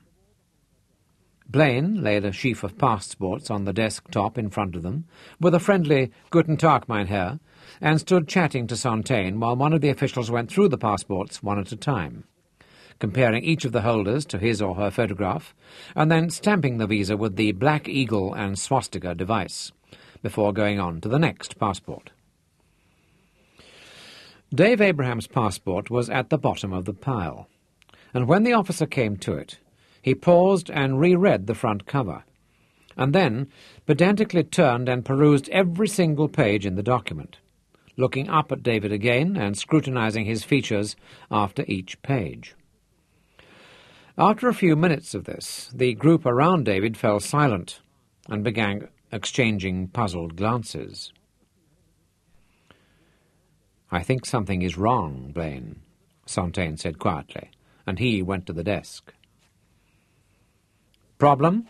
Blaine asked, and the official answered him in stilted but correct English. "Abrahams, it is a Jewish name, no?" Blaine flushed with irritation, but before he could reply, David stepped up to the desk beside him. "It is a Jewish name, yes," he said quietly, and the official nodded thoughtfully, tapping the passport with his forefinger. "You admit you are Jewish?" "I am Jewish," David replied in the same level tone.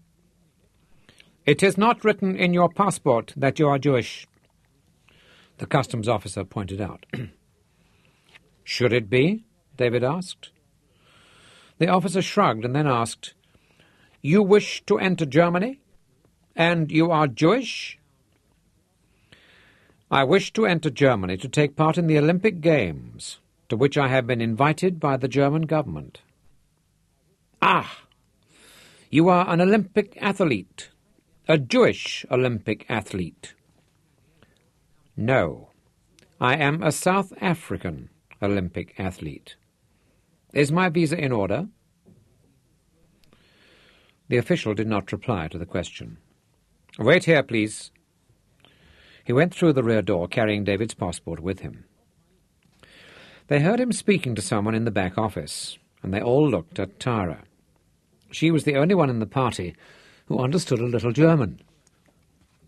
She had studied the language for her matriculation examinations and passed it on the higher grade.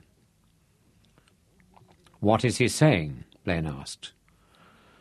"They are talking too fast, a lot about Jews and Olympics," Tara answered. Then the rear door opened, and the original official came back with a plump, rosy-faced man who was clearly his superior, for his uniform and his manner were grander. "Who is Abraham's?" he demanded. "I am." "You are a Jew? You admit you are a Jew?" "Yes, I am a Jew. I have said so many times. Is there something wrong with my visa?" "You will wait, please."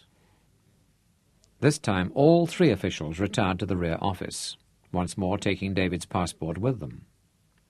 They heard the tinkle of a telephone bell, and then the senior officer's voice, loud and obsequious. "What's going on?" They looked to Tara. "He's talking to somebody in Berlin," Tara told them. "He's explaining about David." The one-sided conversation in the next room ended with "Jawohl, mein Kapitän," repeated 4 times, each time louder, and then a shouted "Heil Hitler" and the tinkle of the telephone. The 3 officials filed back into the front office. The rosy-faced superior stamped David's passport and handed it to him with a flourish. "Welcome to the Third Reich," he declared, and flung his right hand up, palm open, and extended towards them and shouted, "Heil Hitler!" Matilda Janine burst into nervous giggles. "Isn't he a lark?" Blaine seized her arm and marched her out of the office. Out of the office.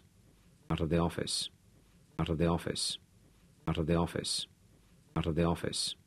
Out of the office. Out of the office.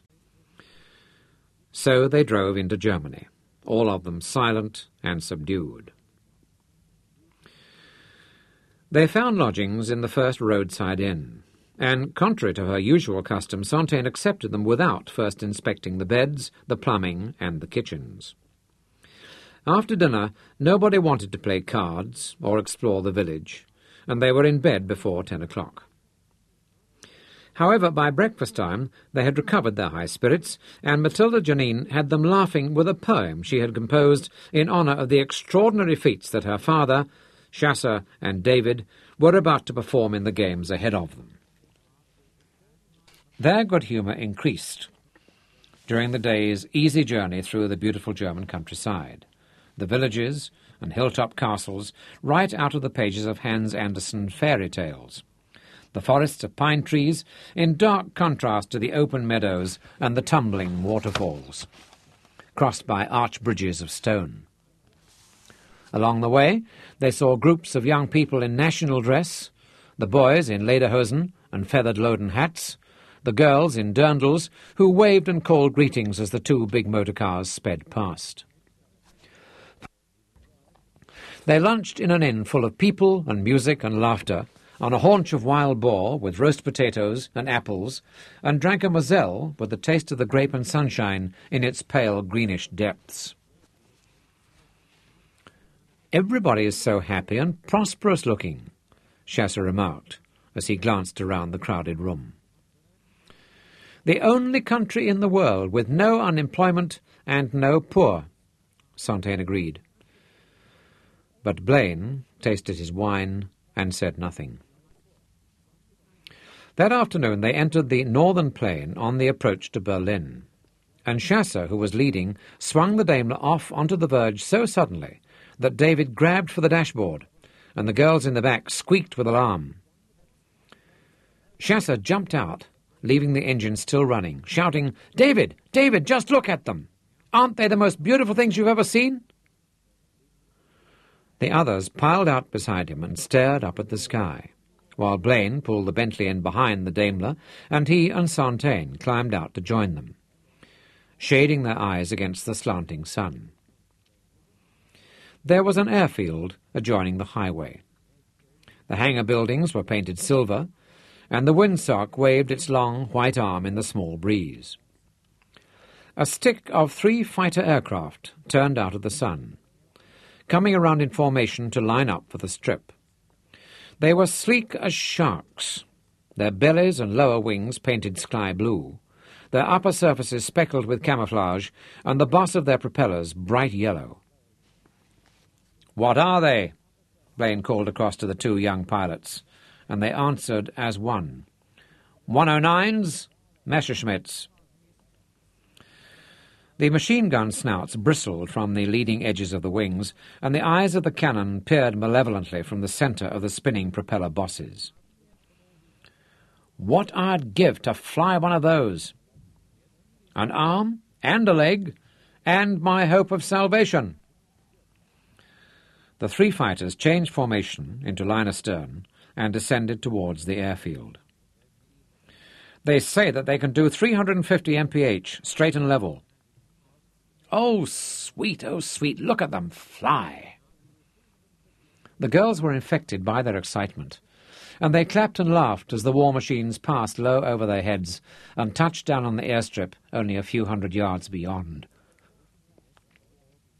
"It would be worth going to war just to get a shot at flying something like that," Chasser exulted, and Blaine turned back to the Bentley to hide his sudden anger at the remark.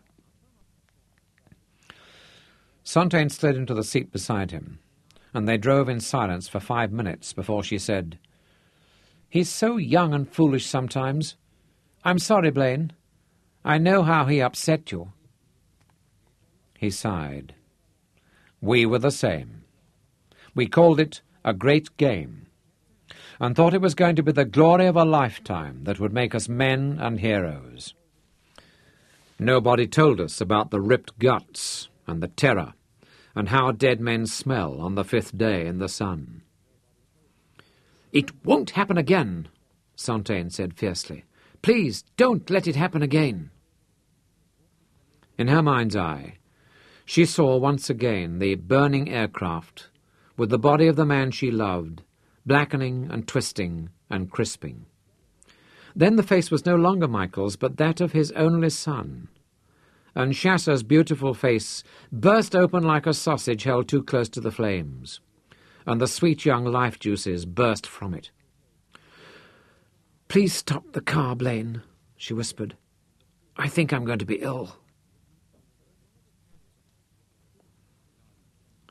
With hard driving, they could have reached Berlin that night. But in one of the smaller towns that they were passing through, the streets were decorated for some sort of celebration, and Sontaine asked and was told that it was the festival of the local patron saint. "Oh, Blaine, let's stay over," she cried, and they joined in the festival. That afternoon there was a procession. An effigy of the saint was paraded through the narrow cobbled streets, and a band followed it, with angelic little blonde girls in national dress and small boys in uniform.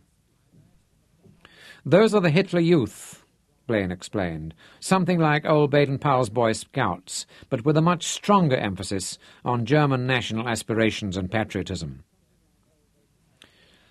After the parade there was torchlit dancing in the town square, and barrows serving foaming tankards of beer or glasses of sekt, the German equivalent of champagne, and serving girls with lace aprons and cheeks like ripe apples, carrying overflowing platters of rich food, pigs' trotters and veal, smoked mackerel and cheeses.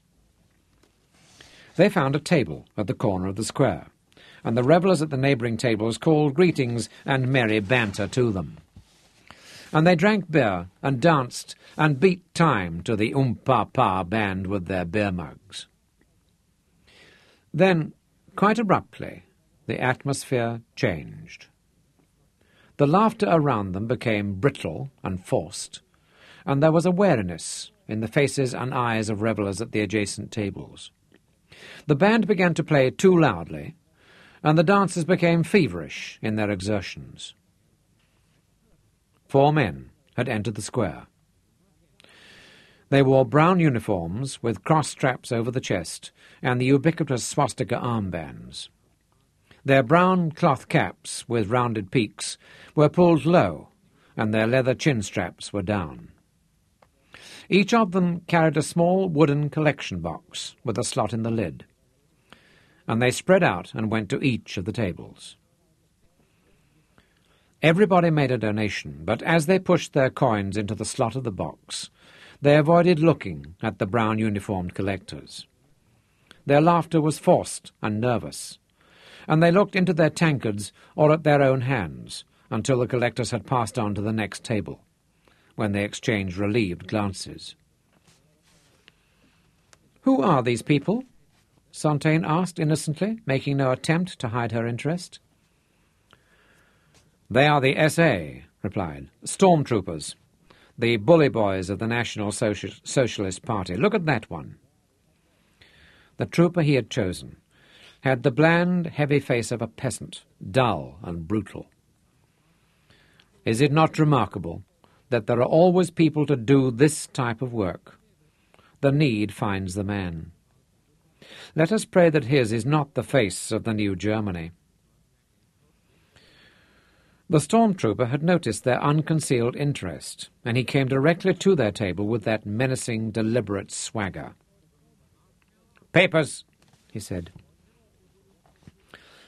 "He wants our papers," Tara translated, and Blaine handed over his passport.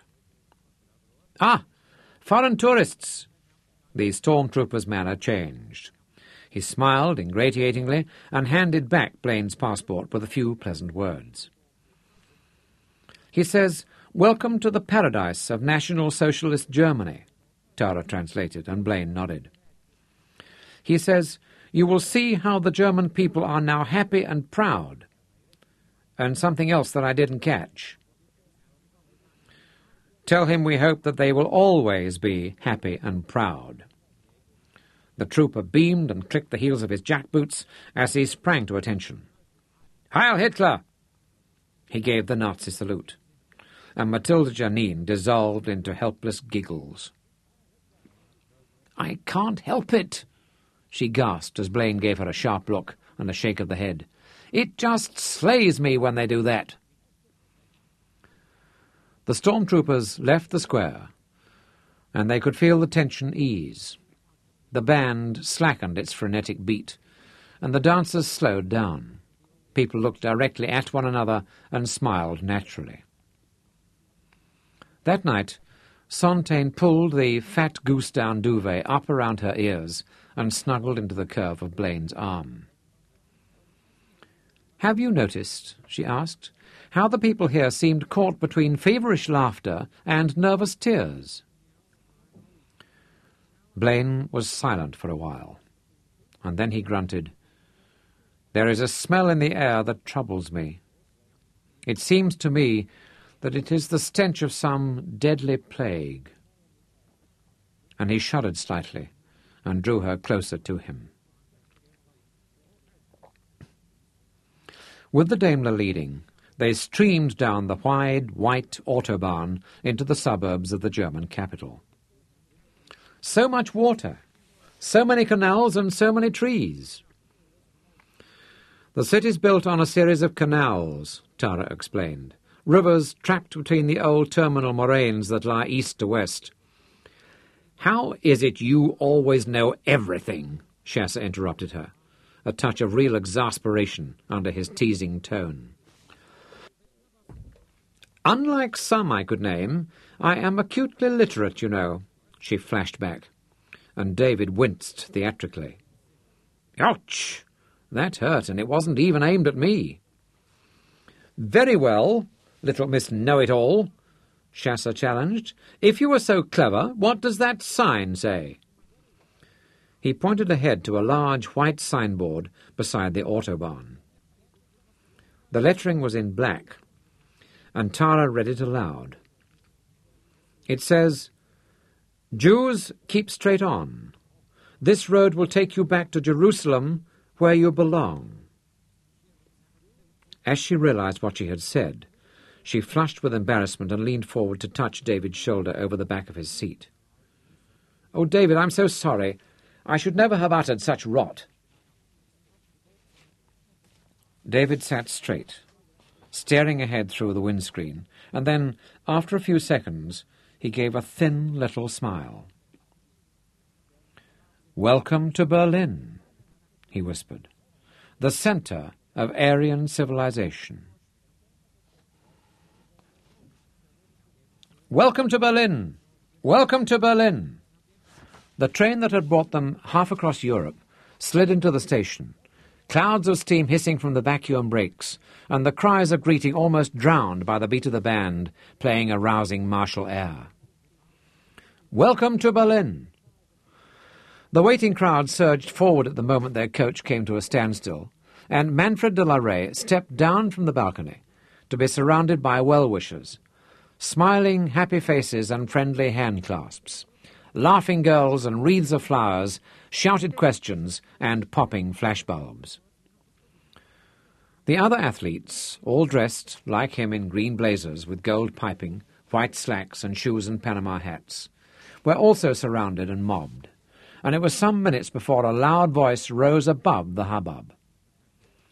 "Attention, please! May I have your attention?" The band beat out a ruffle of drums, while a tall man in a dark uniform and steel-rimmed spectacles stepped forward. "First of all, let me offer you the warm greetings of the Führer and the German people, and we welcome you to these 11th Olympic Games of the modern era. We know that you will represent the spirit and courage of the South African nation, and we wish you all success and many, many medals." Amidst clapping and laughing, the speaker held up his hands. "There are motor vehicles waiting to take you to your quarters in the Olympic Village, where you will find all preparations have been made to make your stay with us both memorable and enjoyable. Now, it is my pleasant duty to introduce the young lady who will be your guide and your interpreter over the next few weeks." He beckoned to somebody in the crowd, and a young woman stepped out into the space beside him and turned to face the band of athletes. There was a collective sigh and hum of appreciation. "This is Heidi Kramer." She was tall and strong, but unmistakably feminine, with hips and bosom like an hourglass, yet touched with a dancer's grace and a gymnast's poise. Her hair was the colour of the Kalahari dawn, Manfred thought, and her teeth, when she smiled, were perfect, their edges minutely serrated and translucent as fine-bone china. But her eyes were beyond description, bluer and clearer than the high African sky at noon, and he knew without any hesitation that she was the most magnificent woman he had ever seen. At the thought, he made a silent, guilty apology to Sarah. But compared to this German Valkyrie, Sarah was a sweet little tabby cat beside a female leopard in her prime. "Now Heidi will arrange for your baggage to be collected and will get you all seated in the limousines. From now on, if there is anything you need, ask Heidi. She is your big sister and your stepmother." They laughed and whistled and cheered, and Heidi, smiling and charming but quick and efficient, took over. Within minutes, their baggage had been whisked away by a band of uniformed porters, and she led them down the long, glass-domed platform to the magnificent entrance portals of the railway station, where a line of black Mercedes limousines was waiting for them. Manfred, Uncle Tromp, and Rolf Stander climbed into the back of one of them, and the driver was just about to pull away, when Heidi waved to him and came running back along the curb. She wore high heels, and they threw tension on her calf muscles, emphasizing their lovely lines and the fine delicacy of her ankles. Neither Sarah nor any of the girls Manfred knew at home wore high heels. Heidi opened the front passenger door and stuck her head into the Mercedes. "You gentlemen will object if I ride with you, yes?" she asked with that radiant smile, and they all protested vigorously, even Uncle Tromp joining in. "No, no, please come in." She slipped into the seat beside the driver, slammed the door, and immediately wriggled around so that she was facing them, with her arms folded along the back of the seat. "I am so excited to meet you," she told them in her accented English. "I have read so much about Africa, the animals and the Zulus, and one day I will travel there. You must promise to tell me all about your beautiful country, and I will tell you all about my beautiful Germany." They agreed enthusiastically, and she looked directly at Uncle Tromp. "Now, let me guess. You will be the Reverend Tromp Bierman, the team boxing coach, she asked, and Uncle Tromp beamed. How clever of you. I have seen your photograph, she admitted. How could I forget such a magnificent beard? Uncle Tromp looked highly gratified. But you must tell me who the others are. This is Rolf Stander, our heavyweight boxer, Uncle Tromp introduced them, and this is Manfred de la Rey, our light heavyweight. Manfred was certain that she reacted to his name. A lift to one corner of her mouth, and a slight narrowing of the eyes. Then she was smiling again. "We will all be good friends," she said, and Manfred replied in German, "My people, the Afrikaners, have always been the loyal friends of the German people." "Oh, your German is perfect," she exclaimed with delight in the same language. "Where did you learn to speak like a true German?" "My paternal grandmother and my mother were both pure-blooded Germans," Manfred replied. "Then you will find much to interest you in our country."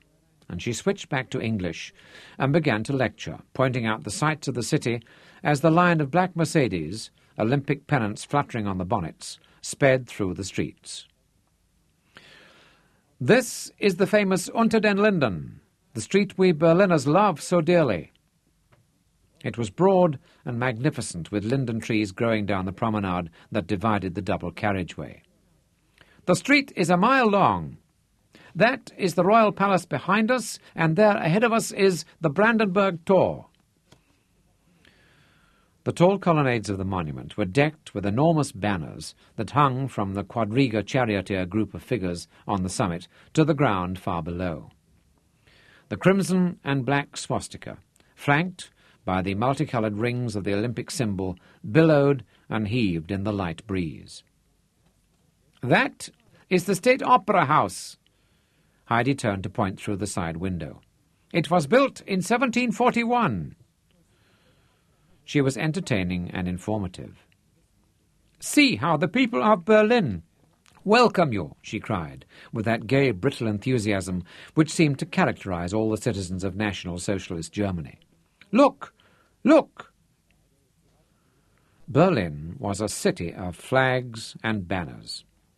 From every public building, department store, apartment block, and private dwelling, the flags fluttered and waved. Swastikas and the Olympic rings, thousands upon tens of thousands. When they came at last to the apartment block in the Olympic village that had been set aside for them, an honour guard of the Hitler Youth with burning torches waited to welcome them, and another band, drawn up on the sidewalk, broke into "The Voice of South Africa," the national anthem. Inside the building, Heidi issued each of them with a booklet filled with coloured coupons by which every last detail of their personal arrangements were organised, from their room and the bed on which they would sleep, and the buses that would carry them to and from the Olympic complex, to the changing rooms and the numbers of the lockers that they had been allocated at the stadium. "Here in this house you will have your own chef and dining hall. Food will be prepared to your own preference with due regard to any special diets or tastes. There is a doctor and a dentist available at any hour. Dry cleaning and laundry, radios and telephones, a private masseur for the team, a secretary with a typewriter." It had all been arranged, and they were amazed by the precise, meticulous planning. "Please find your rooms. Your luggage is already there waiting for you. Unpack and relax. Tomorrow morning I will take you on the bus for a tour of the Reichssportfeld, the Olympic complex. It is 10 miles from here, so we will leave immediately after breakfast at 8:30 a.m. In the meantime, if there is anything at all that you want, you have only to ask me." "I know what I'd like to ask her for," one of the weightlifters whispered, rolling his eyes, and Manfred clenched his fists with anger at the impertinence, even though Heidi had not heard it. "Until tomorrow," she called gaily, and went through to the kitchens to talk to the chef. "Now that is what I call a woman," Uncle Trump growled. "I give thanks that I am a man of the cloth, old and happily married, and beyond all the temptations of Eve." There were cries of mock commiserations, for Uncle Trump was by this time everybody's uncle. "All right," he was suddenly stern. "Running shoes, all you lazy young dogs. A quick 10 miles before supper, please." Heidi was waiting for them when they came down to breakfast, gay and bright and smiling, answering their questions, distributing mail from home, sorting out a dozen small problems quickly and without fuss, and then, when they had eaten, taking them off in a group to the bus station. Most of the athletes from the other countries were in residence, and the village was bustling and full of tense excitement. Men and women in sporting attire running through the streets, calling to each other in a multiplicity of tongues, their superb physical condition showing in their bright young faces and in every movement that they made. When they came to the stadium, the size of it awed them all. A huge complex of halls, gymnasiums and covered swimming pools surrounded the oval track and field theatre. The banks of seating seemed to reach away forever, and the Olympic altar at the far end with the unlit tripod torch gave a sense of religious solemnity to this temple devoted to the worship of the human body. It took the morning for them to see it all, and they had 100 questions between them. Heidi answered them all, but more than once Manfred found her walking beside him, and when they spoke German together it gave them a sense of intimacy, even in the crowd. It was not his imagination alone, for Rolf had noticed the special attention Manfred was receiving. "How are you enjoying your German lessons?" he asked innocently at lunch. And when Manfred snarled at him, he grinned unrepentantly. Their hosts had arranged sparring partners from the local boxing clubs, and over the days that followed, Uncle Tromp drove them hard towards the pinnacle of their training. Manfred tore at his opponents, slamming punches into the thick padding that covered their midriffs and heads, so that even with that protection, none of them lasted more than a round or two before calling for quarter. And when Manfred went back to his corner and looked around, it was usually to find Heidi Kramer watching from somewhere near at hand, a flush on her flawless neck, a strange, intent look in those impossibly blue eyes, her lips slightly parted, and the tip of her pink tongue held between sharp white teeth. However, it was only after 4 days of training that he found himself alone with her. He had finished a hard session in the gymnasium, and after showering and changing into grey slacks and a varsity sweater, he went out through the front entrance of the stadium. He had almost reached the bus station when she called his name and ran to catch up with him. "I am also going back to the village. I have to talk to the chef. May I ride the bus with you?" She must have been waiting for him, and he felt flattered and a little nervous. She had a free, hip-swinging walk, and her hair swayed around her head like a sheet of golden silk when she looked up at him as they walked down to the bus station.